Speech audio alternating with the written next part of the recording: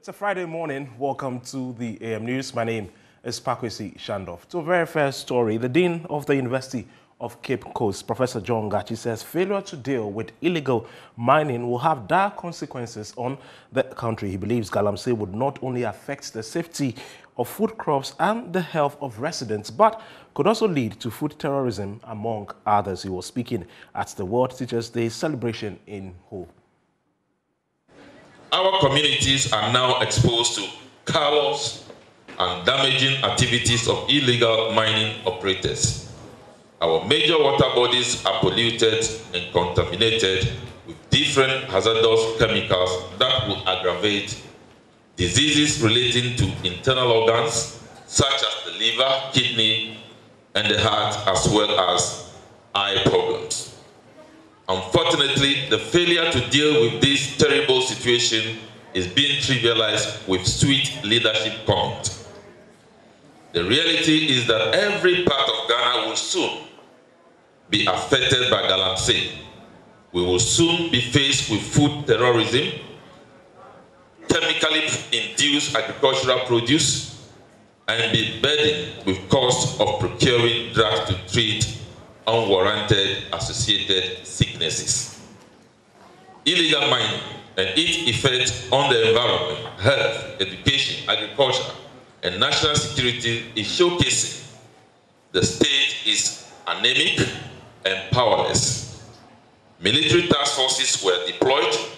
Major Mahama was killed in the process. Excavators were seized and returned to those known to be politically connected. The impression of weakness is disturbing. Do we want to say we do not have what it takes to stop this, to save Ghana? It is clear that pollution of water bodies and crime against the environment are crimes against humanity. Why is the state docile? Meanwhile, the opposition National Democratic Congress has criticized government's commitment against the fight against galamsey. Speaking at a press conference on Thursday, the National Communications Officer of the NDC, Sami Demfi, described the fight as a sham. We in the NDC have always maintained that as far as we are concerned, and as the evidence bears us out, the Akufo-Addo Bawumia MPP government has not exhibited any genuine commitment to the fight against illegal mining. And that their so-called fight against galamsey is nothing but a scam.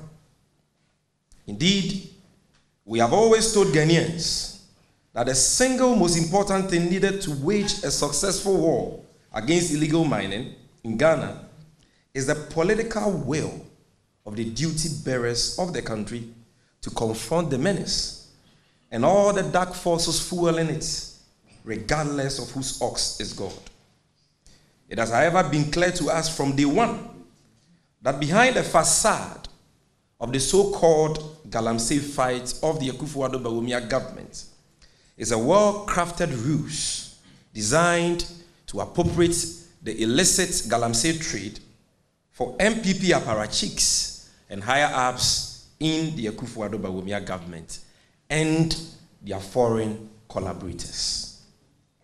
Time without number, we have got the clearest confirmation from countless instances of state-backed complicity, active participation, and sometimes clear aiding and abetment of illegal mining activities, not only by officials of the New Patriotic Party, but by some of the very men and women in the Akufo-Addo Bawumia government entrusted with the responsibility of protecting our environment. Ladies and gentlemen, how can the man, President Akufo-Addo, who stood on a political campaign platform in the year 2016 in Obuasi and promised to promote illegal mining, aka galamsey, when elected, lecture us on the need to depoliticize the fight against illegal mining? How is that even possible? And maybe somebody is hearing this for the first time. The person may not know that President Akufo-Addo actually promised to promote Galamsey, and he made that promise on the campaign platform for votes. And so today, if he turns around to talk to us, sermonize about not politicizing Galamsey, we should be asking him to be apologizing for that, first of all. The party here, Sika scandal, once again exposes President Akufo-Addo and the ruling MPP as being the chief culprits of the politicization of the fight against Galamsey. Let's still stay on the NDC, where a national chairman aspirant, Samuel Yao Eduse, is rallying behind former President John Dramani Mahama to lead the party in the upcoming 2024 general election. He, however, believes that the incumbent General Secretary Johnson Asiedu Nketia and the present national chairman Samuel Yao Ofosu-Ampofo did not perform their duties properly, reason for which the party lost in the 2016 and the 2020 general election. He therefore believes that the two should be ousted. Internal general elections within the National Democratic Congress beckons, with some party members already filing nominations. The major opposition party is expected to hold its constituency, regional and national elections to elect new party leaders. However, a section of the party members are opposing the re-election of some incumbent national executives, particularly the chairman, Samuel Ofosu-Ampofo, and the party's longest-serving general secretary, Johnson Asiedu Nketia. Aspiring national chairman, Samuel Eduse, blames the two for the party's loss in the last two general elections. If someone is not performing, if a party has to be dynamic, you don't let someone who is not getting you the results to continue. You don't have to talk about track record. You don't have to talk about, I've known him, he's my friend, we have worked together. That's not what you're talking about. We are talking about getting the results. And consecutively, from 2016, 2020, we haven't gotten the results. These two people who have declared their intention to contest played a major role. In 2016, they have an asset. If I talk about asset, we are talking about the first time that in an 8th year of a party in power, the flag bearer or the president qualifies to be the flag bearer of the party. They missed that opportunity. You did not get the results. Second time, in 2020, for the first time, we had immediate past president becoming the flag bearer of the party. The major opposition party, we did not get the results. This is how serious the whole thing is. And these two people who played major role in all these two consecutive elections are telling us, moving around telling us that they want to do it again. Some of us, if no one is, I am fed up with excuses. Today easy, tomorrow police, today this. I am fed up. After the passing of Jerry John Rawlings, some of us expected that the leadership of the party will make some steps to plan and rebuild the foundation of the party for the next generation. From 2021, 2022, up to this time, I haven't seen the leadership making any effort in that direction. The former Deputy Minister for Works and Housing wants the party to define, identify and recognize the status of ex-President John Mahama. He reiterated calls to support the 2020 presidential candidate to lead the party in the 2024 general elections to regain power in what he termed Block the Eight. So if you define the status of His Excellency John Dramani Mahama, he's a former president, fine. He's the only former president alive in the party, so he's a father, fine. That's the definition. How do you identify him? You identify him that in all this, he has a time to go. And for that matter, he must be recognized. How do you recognize him? If you have someone in this situation, I think that there should be a way of uniting the party behind such a person. And that there is the need for all of us to unite behind him so that we can rescue power from the NPP in 2024, so that we can block them from breaking the eight. The National Congress for the NDC is slated for December 17th, 2022. For JoyNews, Emmanuel Bright-Kweku reporting. In a related development, some members of the ruling New Patriotic Party who are rooting for Minister for Trade and Industry, Alan Kojo-Tremantin, to become the party's flag bearer in 2024 say that their candidate is making significant inroads, especially in the Ashanti region. Pro-Alan group Pearl Ladies say that Alan has chances of taking the party to break the eight. President of the chapter, Martina Sona, made this disclosure during a health walk in Kumasi. Some residents in Kumasi in August embarked on a health walk to express gratitude and support for the Trade and Industry Minister, Alan Kwadwo. According to the group, it was time to showcase their son and hero to the world as tradition demands. Though the new patriotic party is yet to open a campaign for the flag bearer race, the Pearl Ladies say their observation put the stalwart in clear lead. Martina Swena is president of Pearl Ladies. It has really gained a momentum because when you go to the grounds, you realize that majority of the people felt like Alan Kwadwo is not coming. Some are saying that it's like he's slow. But right after the walk that we had, then most of the delegates realized that indeed the man is coming, and of course the people of Asantuma really love this man and that they want this man to come and lead them. So it has really gained a momentum. As for that one, I really don't want to put it out, but we are really working. We are working underground. We are doing groundworks. Yes.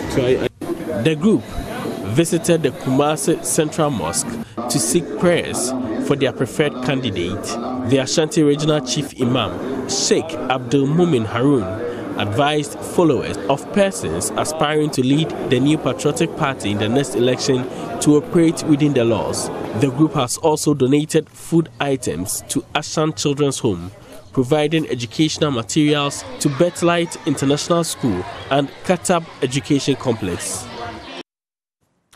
Let's now turn our attention to the Ashanti region, where the Educational Directorate in Old Tafo, is urging final year students to desist from engaging in acts of vandalism after the completion of their final exams. Now, the Municipal Director of Education, Betty Dra, says that this does not augur well for the students and the school, as it leads to the destruction of lives and property. About 2,000 students are registered to sit the Basic Education Certificate examination in the municipality. In 2021, the municipality made a 95% pass rate, expecting an improvement in the coming examination. The education unit, in preparing students for the examination, is burdened with curbing notoriety among students after writing their final examination. Director of Education, Betty Dra, reveals students have often clashed after examination. We have grouped our students into circuits and we are advising them on more practices. We also organize career guidance for them where they are supposed to choose the right subject, and in so doing they will go a long way to select the right subject that they will study at the SHS level. More so at the end of the day, when they finish writing their exams, we don't want anybody to destroy any school property. Rather, they should go home peacefully.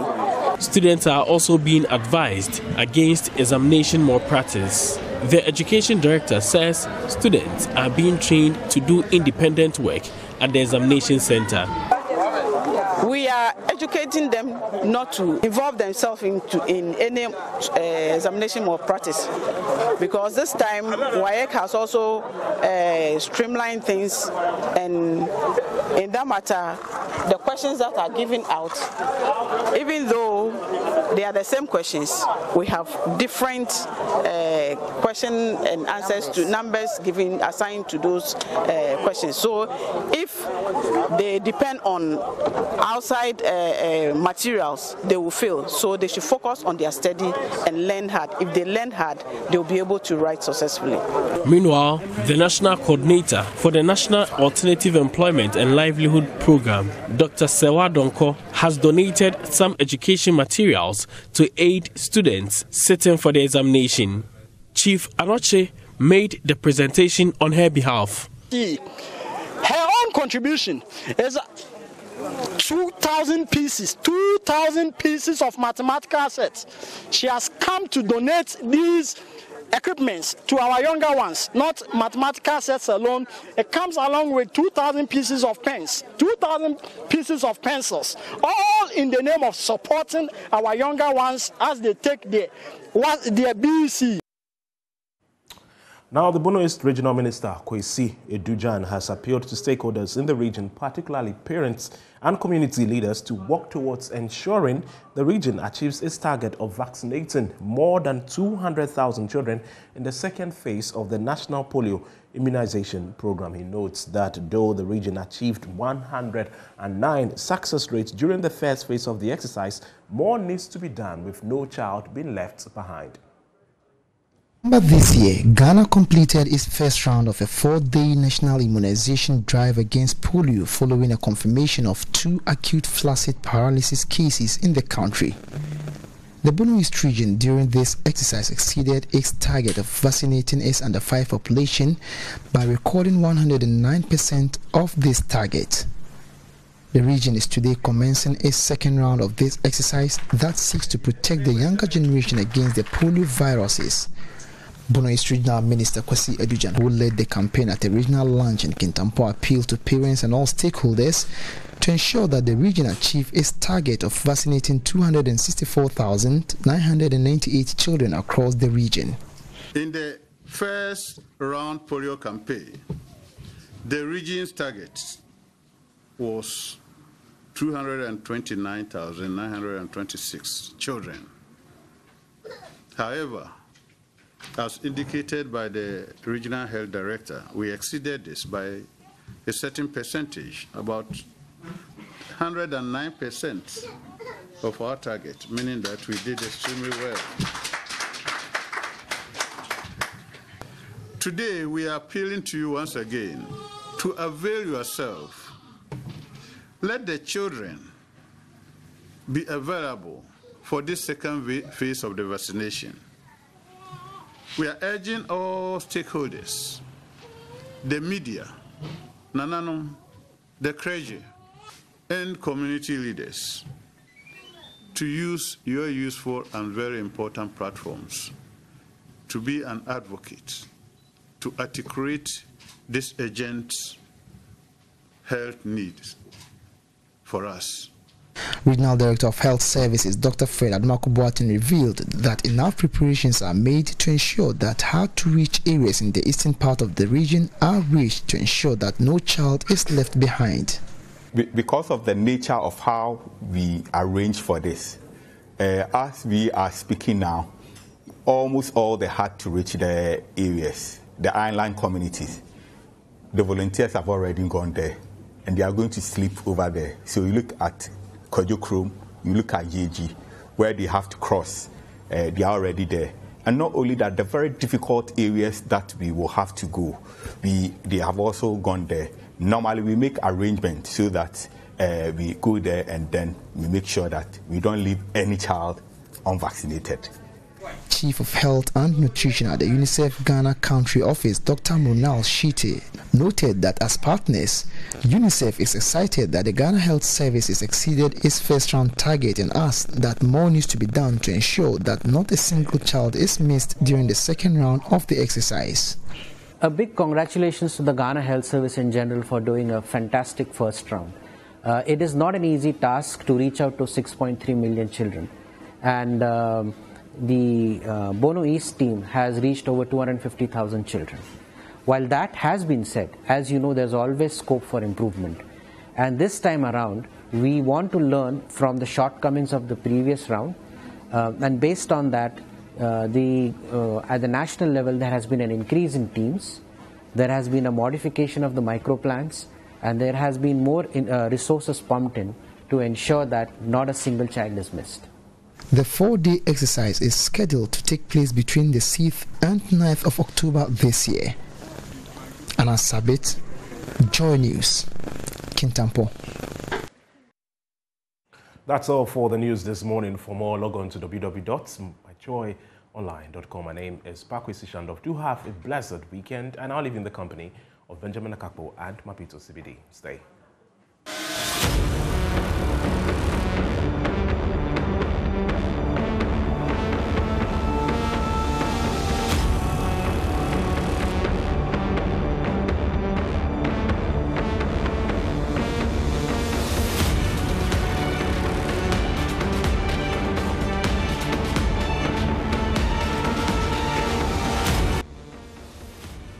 Well, here we are, time now for the news review as we get into the latest that the papers have to offer. And I'm joined by Samuel Kojo Brace, as always.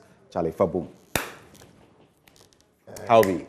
Day. This is a UCC party meeting, a UG guy. Abi, you know. It's only that you were not in Casford, at least. Yeah, you would have been able to relate because I'm an old vandal. But I think the University of Cape Coast did. I mean, when they saw my picture, they should have known that I am carved out for Casford. Maybe what they can do is to change my hall, from their records and put Casford there. Here's something interesting.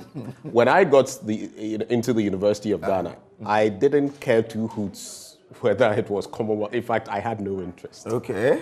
But there were people who had interest, who were hoping, praying, fasting to get Commonwealth Hall. They didn't get it. Charlie, I didn't even care. Okay. Got it. And later, but of course, we live the brand. What you see, we are old vandals and strong. Truth stands. Oh, my goodness. Stands. And that's why this morning, you know what I'll be firing? But no. What are you firing? So, losing from both ends, our natural resources in crisis, and our economy in tatters. Oh, okay. Losing from both ends.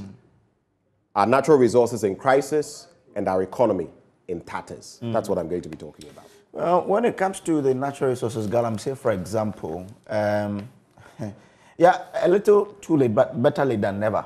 The meeting the president had with the National House of Chiefs. I've heard people say the chiefs do not have the power, and that the president has the power, so he should crack the whip. But, like the president stated, and it's a very, very powerful one that people haven't really averted their minds to. He said, in the olden days, the chiefs, were able to manage this whole mining process to the extent that it didn't really deteriorate our environment. When the Europeans arrived in Elmina, the reason why they called the town Elmina is because they saw our people doing mining, which means that mining has been with us for all these years. So the chiefs had what it took to ensure that mining did not degenerate into something else. And that's why he says, look, I have tried from the political angle or from the administrative angle. It didn't work. Let me come back to you and see how we can partner to do this. So I think it's a good one. I only hope that we will give it power.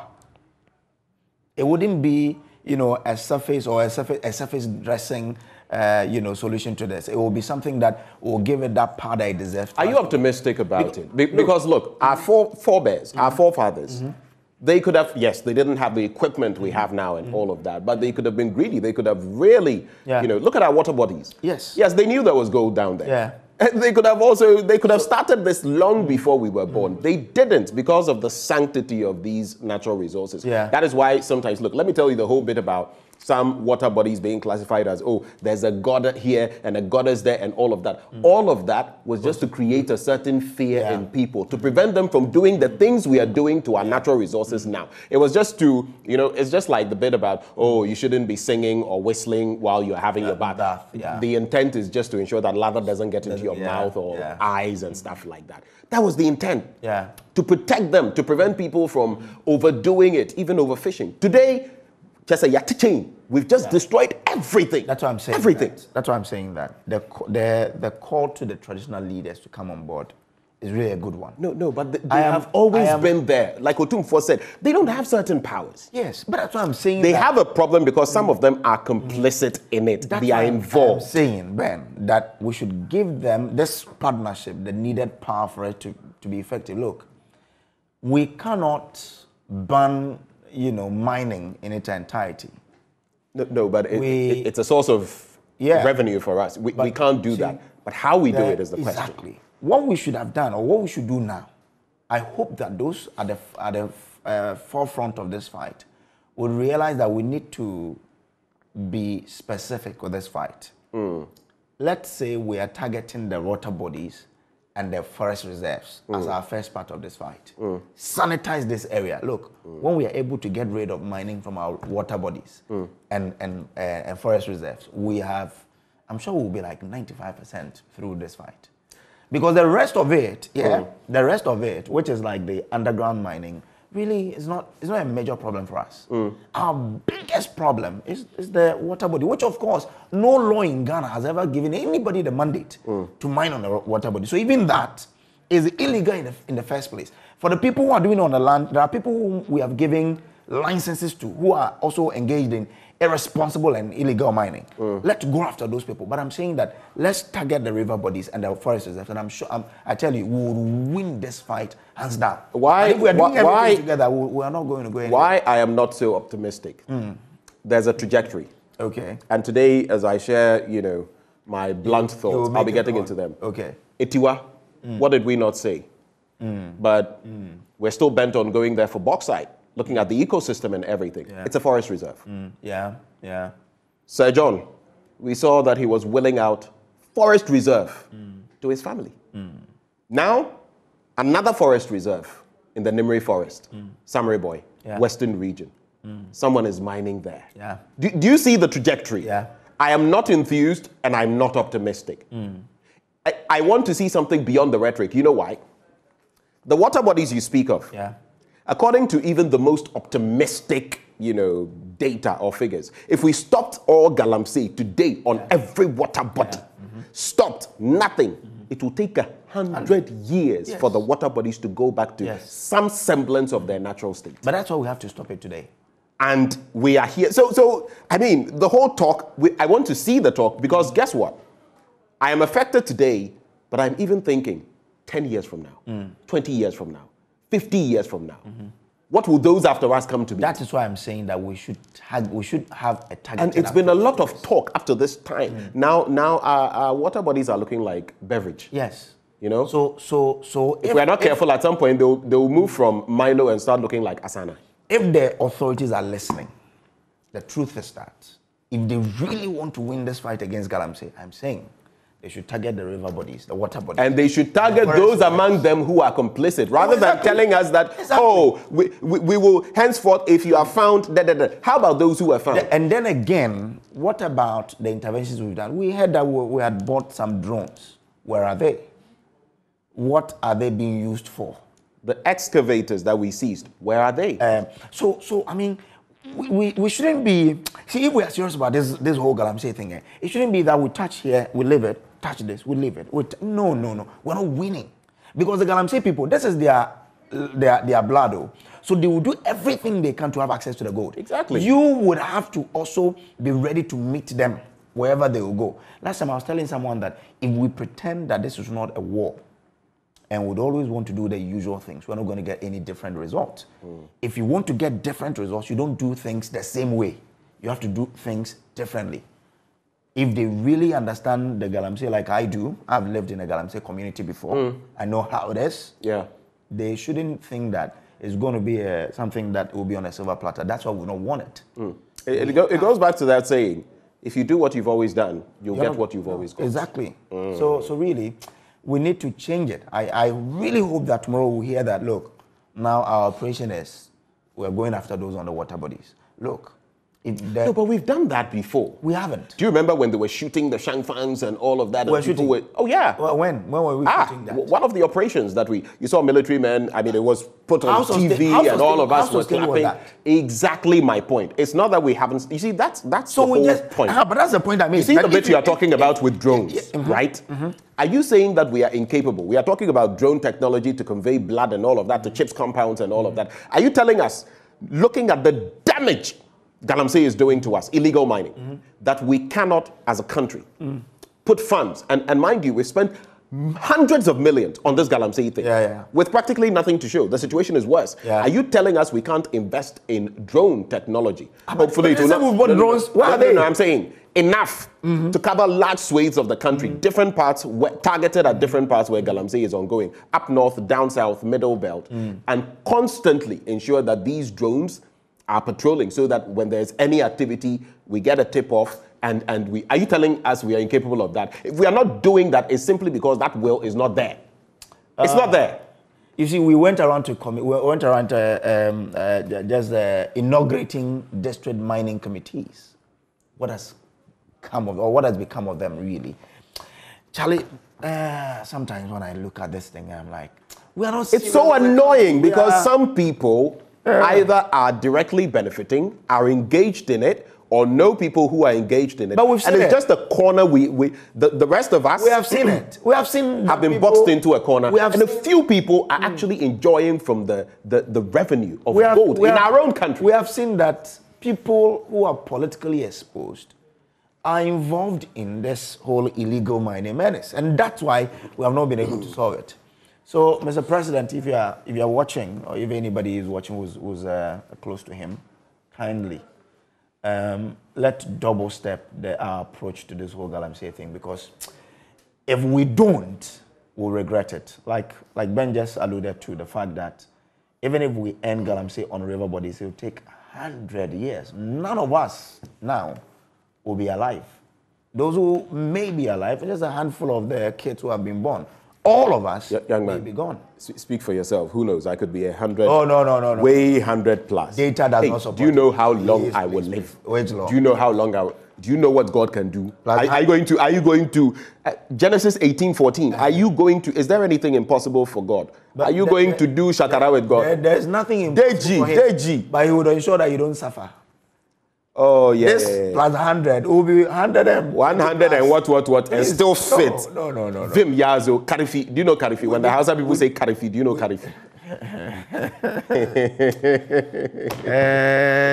Anyway, Galamsey, we don't have. No, we simply don't have the will. I've not seen this in any country at this level, where the level of destruction. Look, and with administration sitting down and with their own members being complicit, and we talk about, we'll crack the whip. What whip? There's no whip to be cracked. Today, someone sent me a message that in Mpong district of the Western region, there's a river in my district called Butre. The source is from the Mpong district. Some Chinese have taken excavators. You mean? Let me do some dialogue. You mean Winston Amwes and Mpong district? Exactly. Winston Amwes and Mpong district. I'll tease him about this. Charlie, you see, sometimes you sit and you don't get the way we are as a country. And I also ask the people, for us, the citizens, let us join this fight as well. See, in my community, when you come there to do Galamsey and we say no, it means no. But when we say yes, it means yes. Let us join. The politicians have failed us. But let us not sit there and say, if they don't do anything, we won't also do it. In our own small way. Let's prevent it. Look, the excavators they take into the bush, we can stop them. I've been in communities where they've stopped some of these people from entering. You are aware, these people, when they do their kululu, go around the system, they come armed, heavily armed and all of that. Sometimes people will tell you, we see that we want to do something, you even dare speak, and they are chasing you with bullets. As for that. Will you risk your life? No, you wouldn't. You would expect that the state, with its power, it is clothed with that power. My power, your power, our power, would use that power to deter them. But that's not what's happening. Charlie. The buck ultimately stops with the state. And one thing I would want to say, let us, like the president said, let us take partisan politics out of this. Oh, definitely. Yeah. Definitely. Galamsey then, Galamsey now, Galamsey as it will happen, is not in our national interest. But my point is, the authorities that must work must sit up and do the work. That's it. The president must really crack the whip. Ben, let's start with the Ghanaian Times. Paying compensation to all customers we can't pay. ECG to PRC. Let's wage relentless fight against breast cancer. NTC Managing Director. Man 24 remanded for alleged murder of 70-year-old farmer. And BOG committed to financial inclusion agenda first, Deputy Governor says. Let me bring this story about the fact that ECG says they can't honor that directive by the PRC to pay customers for... And that's an interesting bit. The Electricity Company of Ghana says it cannot undertake a wholesome compensation payment to all customers of the company as directed by the Public Utilities Regulatory Commission, PRC, for the recent power crisis. Rather, the company noted it was prepared to abide by the laid-down procedure to pay compensation to affected customers on case-by-case basis. Managing Director of ECG, Samuel Dubek Mahama, said his outfit was preparing to engage the PRC on the need to alter the directive to make case-by-case the basis of payment of compensation. case by case. Yeah. We look at your case and then we... Good luck to them in identifying the case by case. Of course, I'm sure they are looking at their losses. But you see, when it comes to dealing with people, I think sometimes that is the problem with public groupings, right? Public entities. It's a bit difficult for them on these. Private enterprise often would because it's private business. Yeah. People can leave you anytime. But when it comes to the public, there's that leeway. No, but the masses are involved. He makes a point here that Go ahead. A wholesome form of compensation to all customers would mean that those who did not suffer any form of damage will be paid as well. What kind of damage is he talking about? Because me leaving office and going around, I went to Aveno, I went to Makola before I was directed to go to Tema. Yeah. And I even bust a tire on my way to Tema. So what damage? Is that the damage he's talking about? It's a bit narrow in thinking. It could be that I wasn't affected. Honestly, I haven't topped up in a while.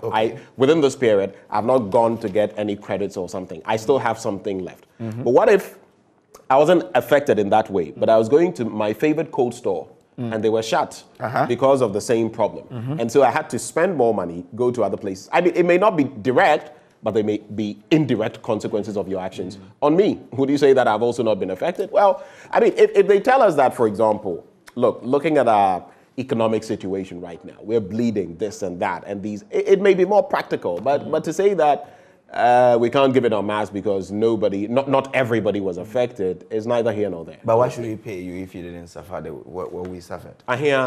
Have you seen the hikes in electricity tariffs? Have you seen even comparatively, what we're paying even during the pandemic and what we're paying now, and the addition? Wouldn't you agree with him to say, let's do a case by case because you were not affected? The case by case scenario. The case by case scenario. I was affected. So then you look at you. You're playing partisan politics. That is not partisan. You were not affected. Kojo politics versus Akakpo politics. that is not fair. You were not affected, really, were you? But I think, looking at some of the challenges we face from time to time, it wouldn't be a big deal for them to even show some goodwill. I think it's goodwill to the people that, we did this, enjoy this. Something minimal. Yeah. It's not, the people are not expecting anything big. Yeah. I think if you did something minimal, just a show of goodwill, even if 10 CDs, something small, something small, not anything, What do you say? Anyway.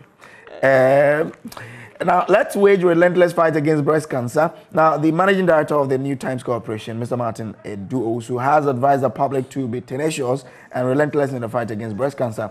He says, and I quote, "It is our collective and decisive resolve to fight breast cancer in all 8 tendencies that would have positive impact on both present and future generations."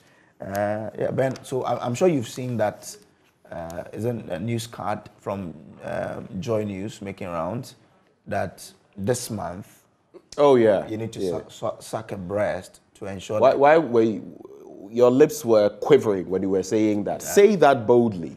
You need to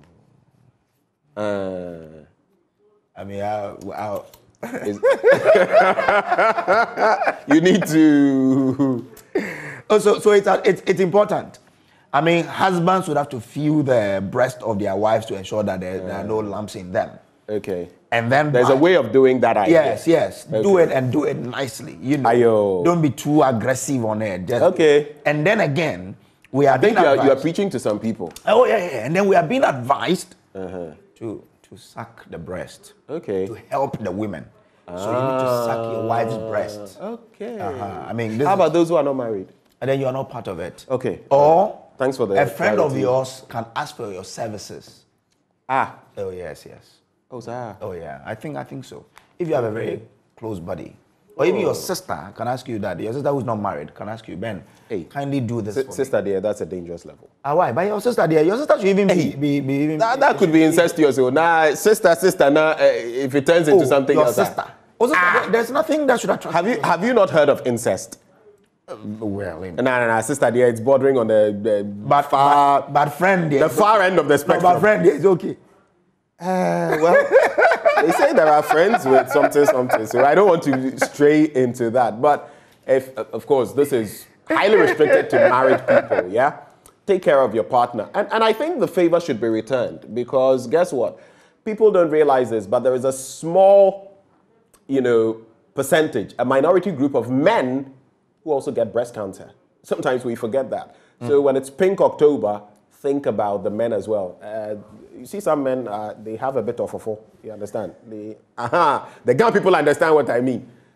So they too need attention. I don't know. I think it's under 5% or something of the sort with the men. But there is a group. Yes, men can also get breast cancer. Okay. Now, he says certain factors that increase risk of breast cancer are obesity, harmful use of alcohol, family history of breast cancer, history of radiation exposure, reproductive history, such as age that menstrual periods began and age at first pregnancy, tobacco use, and post-menopausal hormone therapy. So let's be watchful of those. Ben. All right, let's get into the Daily Graphic newspaper. Botiano, Englishi, Amanfo cries for roads, other developments. I want us to display the front page of the Daily Graphic if we have it, but just look at this. This is like a gully. Look there, where it's written page 17. Just look there. That is like a ditch, a proper ditch, and I've seen far worse. You know, this is the state of our roads. Let me get into that page and read the story for you. And when we say these things, it's not out of any malice. When you've had a year of roads, 3 years back to back, and we have roads like this, that's something. It is the last constituency in the Greater Accra region before entering the central region at Kaswa, with a voter population of, guess what, 111,000 going by the 2020 general election. Botiano, English Amanfro constituency in the Gas South municipality, has been grappling with multiple developmental issues since its creation in 2012. Bordered by the Wejagbawe constituency to the east, Ewutu Senya East constituency to the western north, the Gomwa East constituency to the western south area, and Domiabra Obom constituencies to the north. This coastal constituency covers Aplaku, Botiano, Oshieye, Kokrobite, Tuba, and parts of Weja. Now, in spite of challenges, the constituency is a beneficiary of 2 factories currently operating under government's one district, one factory policy. One of them, Everpure Ghana Limited, is sited at Tomefa in English Amanfro. The factory produces sachet and bottled water. The other factory, established to produce diapers, known as Sunda International, is located at Donkona. And with this, nature of roads, do you know what that is going to do even to the industries that you want to set up? In terms of conveying their products, in terms of manufacturing, in terms of accessing raw material? I rest my case. Anytime I think about roads, and I go as far back as the basic school when we were told that some of the challenges confronting agriculture was poor road network, I'm like, ish. So why are we always... In this day and age. We're always about road networks. There's also first after trading. Ghana tiles Rwanda goods take lead. And Ghana has issued its first certificate of full commercial trading to a ceramic tiles production company to export its products under the African Continental Free Trade Area Guided Trade Initiative. In the same vein, the Customs Division of the Ghana Revenue Authority has received the first consignment of goods under the initiative from Rwanda, with delivery already done. The Assistant Commissioner of Customs in charge of the AFTA Secretariat, F.Y. Akoto, who made this known in an interview with the Daily Graphic in Accra yesterday, said on September 30 this year, the Customs Division issued the certificate of trading to a tiles manufacturing company, Keda Ghana Ceramics Company Limited, located at Shama in the Western region, to export a consignment of its products to Cameroon. He further indicated that a second Ghana-based company, the Benso Oil Palm Plantation, we know of it, at Edum Banso, also in the Western region, was expected to export palm kernel oil to Kenya in due course. Great strides as far as that. I mean, I don't feel we've done enough with the AFTA, especially having the Secretariat here, but at least this is a good start. Very, very good start. And I'm told that Ghana will also be receiving approved goods from participating state parties as well. Right. So let's see how this is. This is good. It opens up the market. And see, I always say that when we collaborate, there's a lot we can do together. So this is really a good step that we're taking. All right. I hope that it goes well for 2 quick stories to wrap. Use your powers to check executive. NMC chair challenges Parliament. Story on page 16. Also on page 16, Graphic Tertiary Business Sense Challenge. KNUST crowned 2022 champions. Let me just take snippets. Graphic Tertiary Business Sense Challenge. Oh, okay. All right. So The Kwame Nkrumah University of Science and Technology has emerged winners of the Graphic Tertiary Business Sense Challenge version 4.0. The university, which was appearing in the finals of the competition for the second time in a row, convincingly beat two-time champions, the University of Cape Coast, and maiden finalists, the University for Professional Studies, Accra, in a heated contest held at the National Theatre in Accra yesterday. Of course, in the other story, Yawwedu Ayebwafo, the chairman of the NMC, has urged Parliament to exert its powers to check the executive arm of government. On the back page, Königsdörfer chasing dream World Cup spot. I'm talking about right-winger plying his trade with Hamburger SV. And his senior career, he's also been with Dynamo Dresden, and he wants to play Ransford Yeboah Königsdörfer. And he wants to don the red, gold, green, black of the Black Stars. Okay. Anyway. Now, in the Finder, it says 1,801 killed in crashes in 9 months.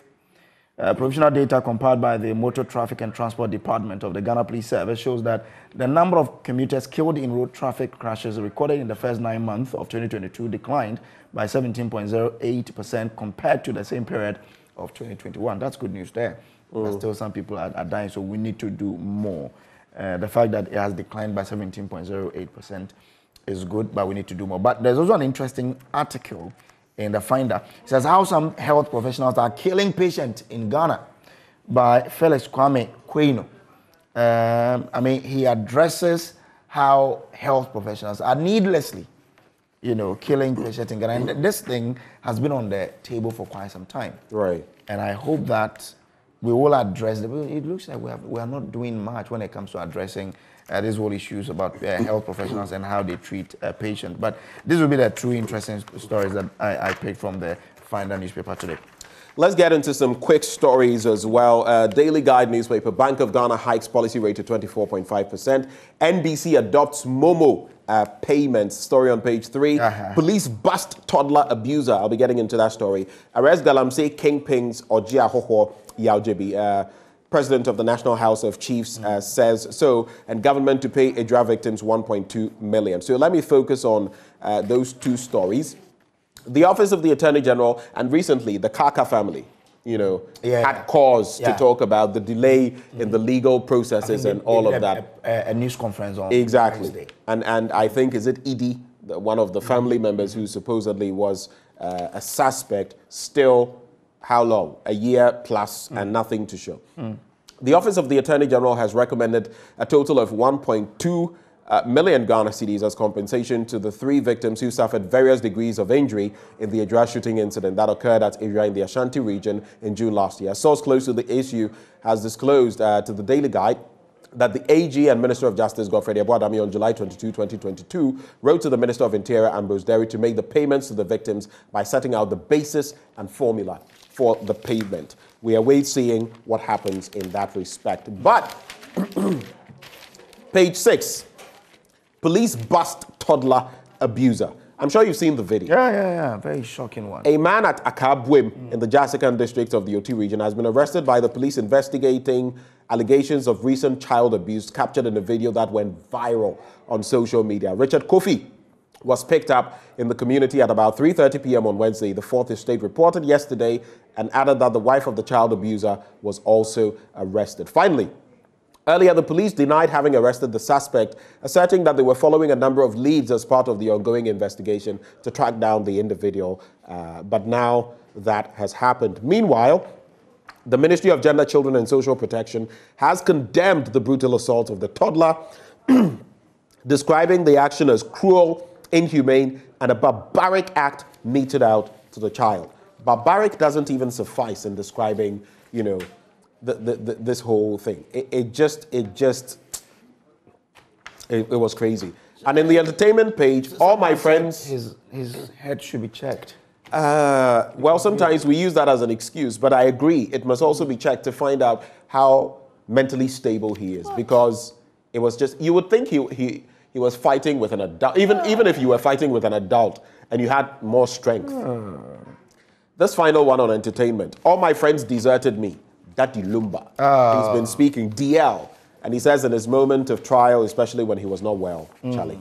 Anyway, back to you. Well, the Ghanaian publisher, the editorial says, fighting the environmental terrorist.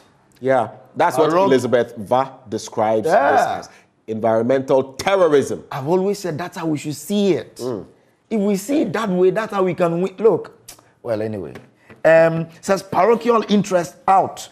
And I hope that, now let me read a bit of it. It says, President Akufo-Addo this week met with chiefs, traditional rulers, and all stakeholders in the fight against Galamsey. The meeting primarily is to take the Galamsey fight a notch higher, even as the country strives to find a lasting solution to this national problem. But the editorial is cautioning that all those who have vested interest in Galamsey must be dealt with. And I hope that those in charge will read this and ensure the right things are done. People who are known to be involved in this should be punished. They shouldn't be treated with kid gloves. It doesn't help the fight. But I think that's what really caught my attention.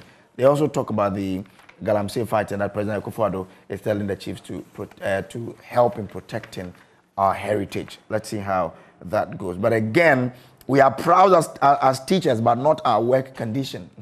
Okay. Nat is speaking. So Nat says that they are proud to be teachers. You know, this week we had the World Teacher Day. And they are proud to be teachers, but their working conditions are so bad that they want government to do something about. Right. So yeah, I think this would be all from it for me.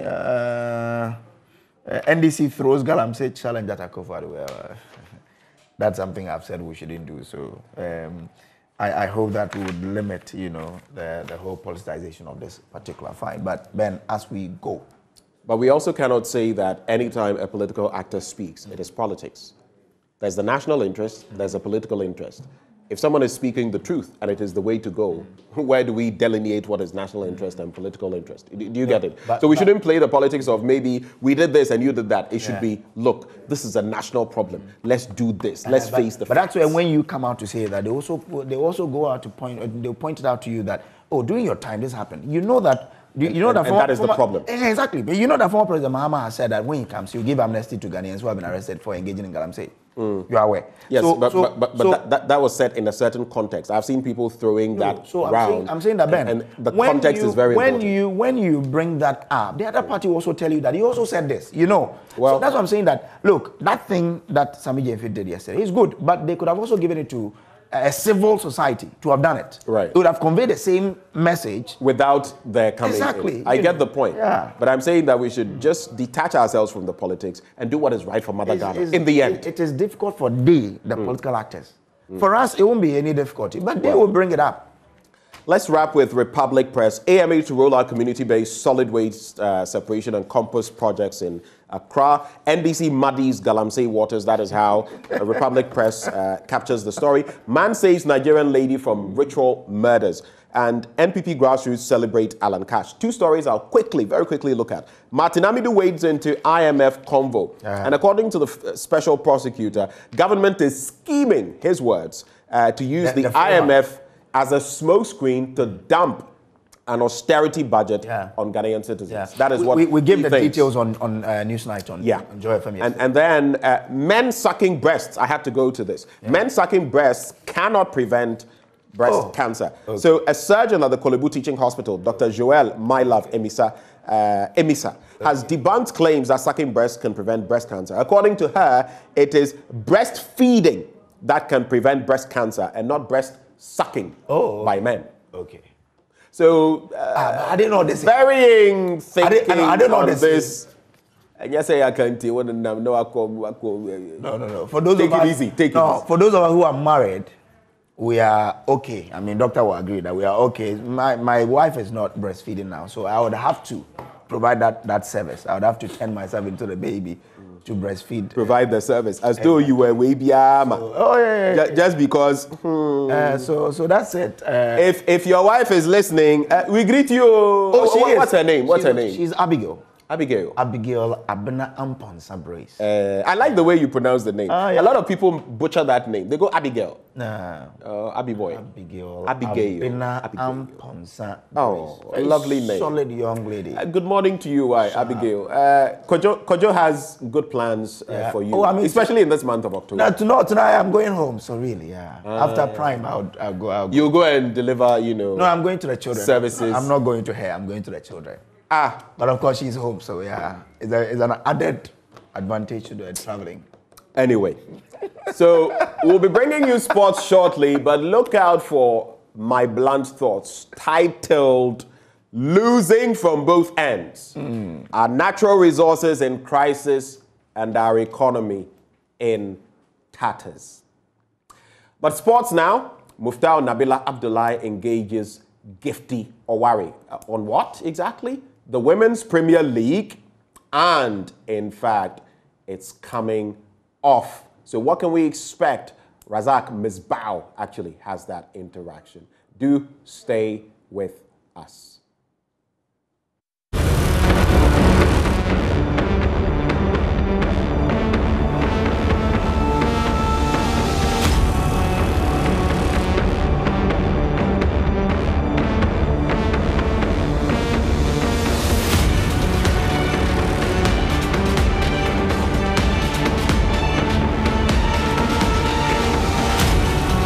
Hello, welcome to another edition of today's show, and with me, Razak Misbah. Today we are shifting the attention a bit to women's football, and we're going to take a look at the Women's Premier League because it's starting in October next month, and it has a sponsor now, Malta Guinness. That has been a long way coming, and we'll try and look at how, especially the sponsorship, is going to impact the performance and the whole management of the women's club in the country. And we'll talk about Berry Ladies because it's the Chief Executive Officer of Berry Ladies that we're having a conversation with, Miss Gifty Owari. A very, very astute person, highly respected person in the political space and also in the sports ecosystem. And Miss Gifty, thank you so much for receiving us in your office. Thank you too. Well, it's a very nice place. I saw some of your designs, some of the artworks, particularly the one with the pencil. I'm sure we cannot see, the viewers cannot see it, but that's a very nice work. Nice one there. You have a nice office here. Some few weeks ago, the GFA announced the Malta Guinness is coming to give you money. Yeah. I heard it's about $250,000. How much are you getting? we as CEOs are yet to have a meeting to finalize on what the figures will be. What does it mean for women's football? It's huge. You know, it's beautiful to know that now it's no more going to be called just the Women Premier League, but then Malta Guinness Women Premier League. At least it makes you understand that now brands are beginning to associate with women football, which used not to be so. And that on its own is very exciting. If all we're even going to get was even going to drink Malta Guinness, I think it was going to be beautiful. But then again, at least now we know that they have placed in money to be able to give back to the women club. GFA has come out a few times to tell us some of the things they're going to use the money for, which I think is fair, on training the people, because the people that are in the game needs a lot of training. And whether we like it or not, Ghana's Premier League is not, even from the male to wherever, it's not being taken like it's supposed to be. We do more of just selections and other things that are not really helping the game. But then we are trying to get the world class where now we have Asante Kotoko playing for Champions League, and we want to see it better and better and better again. So yes, we would need all of these things to come in. Now some money is coming in means relief on financiers of these teams, because though we're not being given money, still you have to spend on the girls. And there are all rules that you have to still pay them. So how do you pay them? From whose money do you pay them? And then when you as an individual is trying to go for sponsorship, it's not that easy. But then if it becomes that broader scope of a brand name, then it's easier, because you can now say, oh, Malta Guinness is associated with it, so you can also come on board, which makes it better. So I think that, yeah, we're going to have it. I mean, what do you think the various women clubs in the country really did to attract this kind of sponsorship? Because that was one of my curiosity. Why did Malta Guinness, what did Berry Ladies, Azaka's Ladies, and all the others do, which Malta Guinness sat and was like, no, this is getting exciting and we have to get on board? Brandon. I think that has been like the wow factor now. That was our wow factor, because if you check how it's been, for instance, because twice we've had women clubs being, for instance, nominated for best social media branding of the year and other things, which had never happened. We've had CEOs come out to compete with the Kotokos and the Haas and all that. Your nomination? Yeah, right. And it had never happened before, because women football was very young. And if you check even on the GFA platforms, when they are playing, and you check even on social media, the eyes that are watching the women football, sometimes it's intriguing more than the male.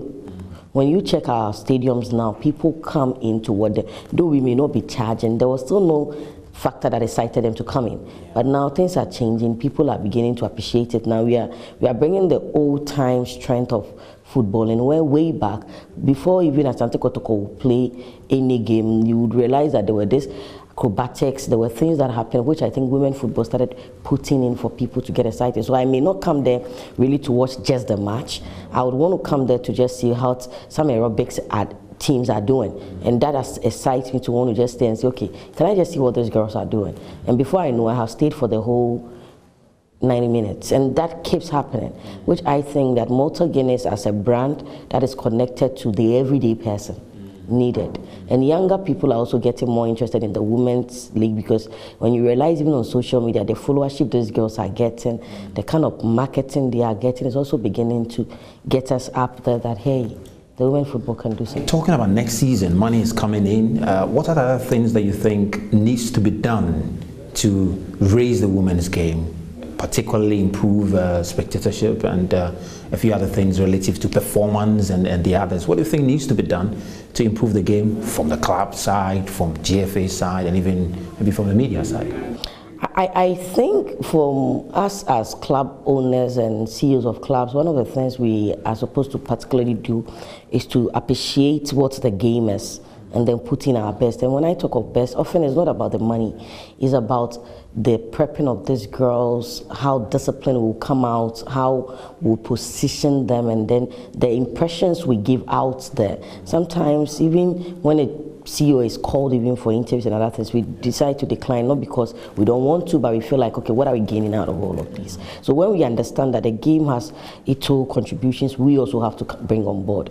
Then I think we can do better. GFA may have to look at it from the broader side of the disciplinary committees, now making sure that referees do not misbehave, because really, for instance, we played Hazakis, and then with Berry Hazakis, when a referee did more than 10 minutes additional time, all the punishment was some 4-band league. So 4-band matches, how much is the person gaining out of all of these? But if I say that I'm banning you the whole of the season, then you know that you've lost something. Then this person cannot even go from Ghana to... Talking about stiffer punishments. Very, because the beauty of the game is destroyed when people take advantage of the game. Because if I'm playing and I have wasted so much time, and everybody knows that when it was 90 minutes, 95 minutes, Berry ladies had won the match, and then if somebody says that no, it has to equalize, so whether you like it or not, I'm going to play till you equalize, really. And these things also deter the teams from acting well, and it happened to a lot of teams because they sat on many other ones. Now, one of the things that the media also do that affect us is anytime there is a challenge with the women team, you hit on us like never before, because see, things had happened. There's been issues with all these male clubs. Sometimes the media are subtle because they are sometimes afraid of how the male supporters will come at them. But then again, when it happened at the Magdan Park or something, when one of the teams misbehaved during the Super Cup, which I happened to be vice chair of the committee. And I remember how the media picked it up, and then for almost a week, it was just the talk of the day, like punish the player. Nobody was looking at even the details of what really had happened, how much strength somebody feels, because yes, a player must be disciplined, but then to what extent will my discipline stay? When so much Berry was playing, all we saw was that after additional 5 minutes is added, additional 5 minutes is also added again. After the 10 minutes, don't you think that a player would it would be rational for a player to want to react? And after the player reacts, someone would not just look at what might have made the player reacted, but the media were like, the players are indisciplined, they should be banned. Nobody was looking at what really had happened. And at the end of the day, it was the bad thing. It took all the beautiful game we're having, all the Super Cup excitement, all we spoke about was the indiscipline side. So there's issues like officiating that needs to be looked at. There's issue about reportage where media needs to be circumspect about it. Media reportage is one of the biggest deterrent for us as a women's club team, because sometimes when the media is discussing us, how they even rubbish it. I've listened to a media house discuss women say, oh, and I was very amazed that this is someone who really started covering women football somewhere in the early 2000s. Not male football, and all of a sudden today, because he feels he has some viewership, he says that he should focus on the Chelsea's and the Arsenal's and the Man U's and forget about. That's the thing about the perception about the women's game. I mean, a lot of people still think, oh, this is just for fun. They don't get to see like the way you approach Berry Ladies is a business, and the other clubs is a business, and they approach it with that mindset. For a lot of the fans, the perception is still that, oh, they're just having fun. I mean, they seem not to have come to terms that women's game, women's football is real business. The charity they say begins at home. It starts with our media, because who takes it to the public is the media. Now, it's about how you discuss us. For instance, this season, Berry's been able to done so many transfers into of our girls.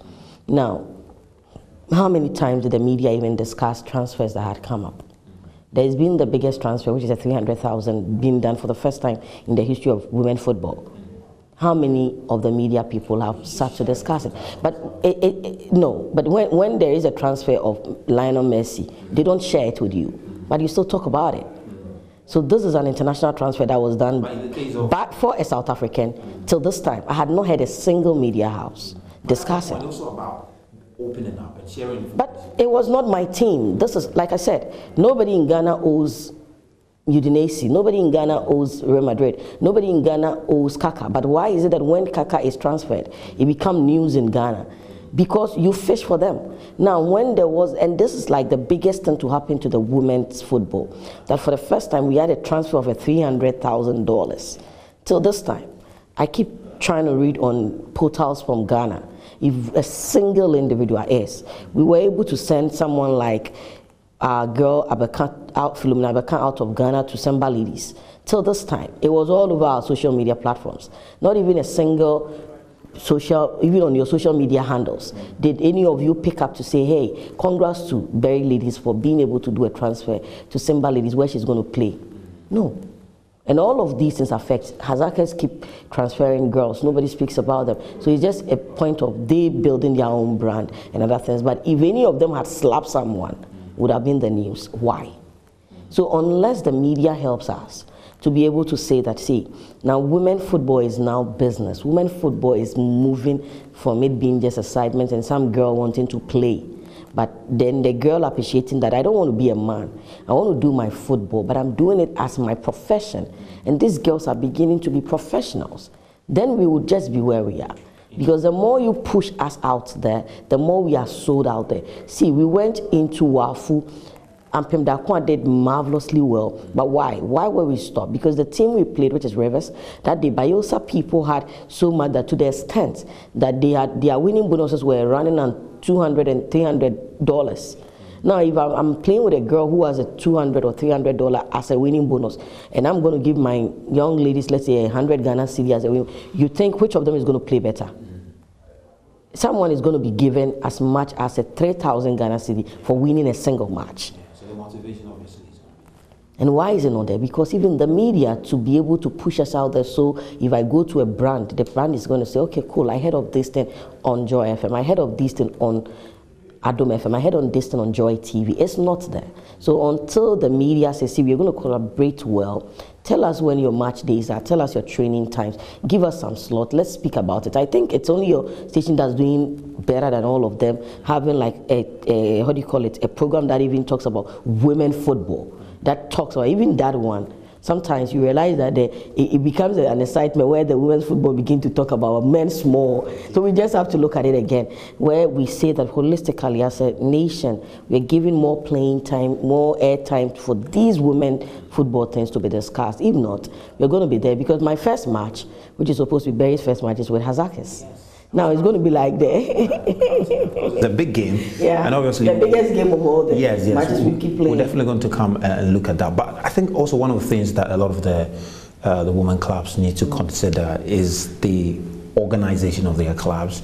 You know, I think the clubs need to be well structured. It's important to have not just maybe a spokesperson or a media officer. You need to have a proper public relations person who can really establish that relationship with the media and leverage on whatever contacts they have to push your brand out there. Because for a lot of the male class, for instance, we don't necessarily go to them for the stories. They push it to you. Oh, I've done this, you publish it. I've done this, you publish it. So I think that's the side that some of the female teams need to look at. Yeah, because for some of them, I think they feel that, oh, it's not anything. If they don't talk about them, it's not anything. Or like they do a transfer, they feel it's it's sometimes scared to tell you the stories, because the one we tell you the positive, one day you pull the negative out. Yeah, I think so, because for instance, somewhere last week, like at Berry, we had a whole strategic session, and then a lot of things come up, and you realize that, hey, there's sometimes you need this kind of conversations to come out and then speak about it. Great. So, I mean, finally, let's wrap up on the Women's Premier League. Come next season, what are you expecting in terms of the Women's Premier League? I think now that we have at least a lead sponsor, we're going to have more fun. It's for us at Berry, we are trying to do more restructuring. We are trying to make people appreciate the game. So we may end up being maybe really we've been the first team, I think, to be able to fully have our fan base registered and be able to connect with them, jerseys for free, tag them, and trying to bring more excitement to the game. And then making the fans part of the game, because we realize that they are the main stakeholders. If they get involved in the game, other brands will want to be associated with, but brands wants people, and it's the eyes they are looking for, so which we are doing. And for us, this year's league is supposed to be more a nostalgic one, because it connects with the the Black Stars going for the World Cup. So there's going to be some few breaks which would give the girls some time of relief to rest, but then again it will affect us, because for women, when you break them, you have to bringing them back is a little difficult, but we'll have to do it. I think most of our first leg is going to be our away matches, which most of the time I think owners like, because at that time when they finish their away matches, the strength begins to dwindle, and that's when they are coming home, and their fan base are going to protect them. So we'll expect so much excitement this season. This year is going to be more exciting, because Max TV is also picking us up every time, and then I think that we are going to, for us, we are doing new jerseys. We will do our jerseys by close of week, God willing, and then we have many other fun stuff we're going to We'll talk about Berry Ladies. We'll spend some more time to talk about Berry Ladies. And then my first match with Hazakes, I think we've done it before. We've gone there to win. We won them on our platform. We've gone there. They know we won, and then referee decided otherwise. And then we just asked that. Now that we are going in, there is that clarity. But we've already spoken. And I keep telling Nana and Basigi that, see, no matter what, we'll ship them for everybody to know. Yes. Interesting. On that note, we've been on there ever since we came. Oh dear. We'll talk more about Berry Ladies. We're going to have some little more discussion about it to understand what they are doing, because a lot of people describe them as the model women's football club in the country, and I think that's something very profound, and we're going to try and get some details about that, what they're doing. They had some strategic session a few days ago, and we want to know what it is coming. One of my curiosity was Berry, that name. Was like, why Berry? Why did he, of all the names, he chose Berry Ladies? It used to be Halifax Ladies, then Berry Ladies. First of all, I mean, Halifax Ladies, how did you come about acquiring the club, and why Berry Ladies? Right, so it was so Halifax, we all know of Halifax, which used to be at Nungwa. They were doing well, quite well, but they had their own issues. We decided it started like a social responsibility of what can we give back to the society. And I have done football before myself. I had played football before. Yes, when I was in Kent University. Okay. Right. Okay. So what position actually? Were you scoring? No, I was not. I was a midfielder. Okay. Yeah. So I'd played before. Looking at it from all of that, I felt it was something we could give back. So in giving back, we decided to acquire Berry. So we started with Sami and Nimado having the conversation and say, hey, can't we just own a club? And then we wanted to start from the scratch. We realized that, okay, Halifax wanted to trade. So one of our assistant coaches got to us and said, oh, they want to sell it, so why don't you guys come purchase? And then we got it. Now, every club had gone through some processes, and then when you pick it up, you're just supposed to appreciate what can I do with the club. Now, berry, because of three things. One, berry, the fruit berry is the only fruit in the world that is eaten all out. So you eat every part of berry. Tomatoes is a berry. All the other berries we know. So you chew every part of it. And anywhere a berry seed drops, it also grows again. So you don't struggle to grow berries. And then the berry color, you know, every berry is beautiful. It has like, it's so colorful. Now, then again, there is a town in Australia called Berry. And that town, one of the things the town is profound for is that to not make any royal, which is the England Royals, sad. The town must from 1st January to 31st of December have events. So anytime the royals are sad, they can fly to Australia to enjoy. Wow.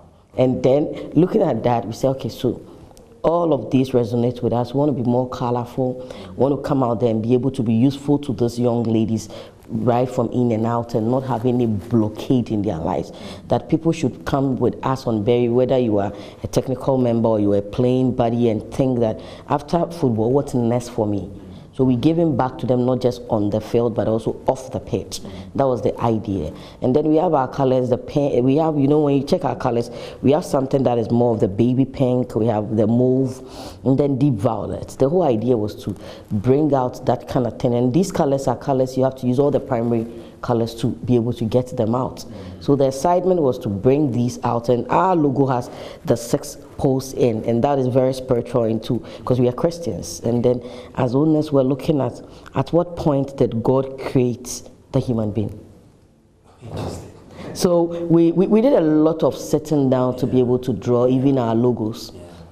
A lot of people, you know, and then it was about sustainability. And you know, when anytime anybody who is associated with Nana Kwame Nkrumah, Beckham Chelsea, because I happen to be a shareholder of Beckham Chelsea, and if you get associated with him, you realize that you begin to love to appreciate the spirituality of things and not just look at things from just the surface of it.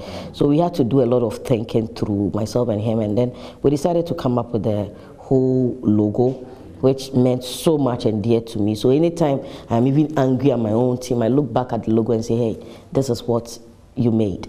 And so far it's been beautiful. We decided to also rebrand women football and not make the woman feel like a man, but rather be the feminine she's supposed to be. So right after the pitch, she still feels like a woman. When she's coming, before she enters the pitch, she is a woman. Because one of the challenges women football had been having was people did not want their women to play football because they want to see their mothers, they want to see their aunties in them, they want to see their sisters in them. They don't want to see some tomboyish in them. So we just had to tweak it. So we decided to put discipline in, try to change the perception. So if you check the kind of things we wear on the field, they are feminine. Any of our jerseys, our track suit, and anything the girls do, we don't do terrible haircut. We try to be very disciplined. There is no way a Berry player would ever abuse a referee, never. Because it's not about being sidelined by, being punished by GF or anything. At Berry, we'll punish you. And these are the principles we wanted to.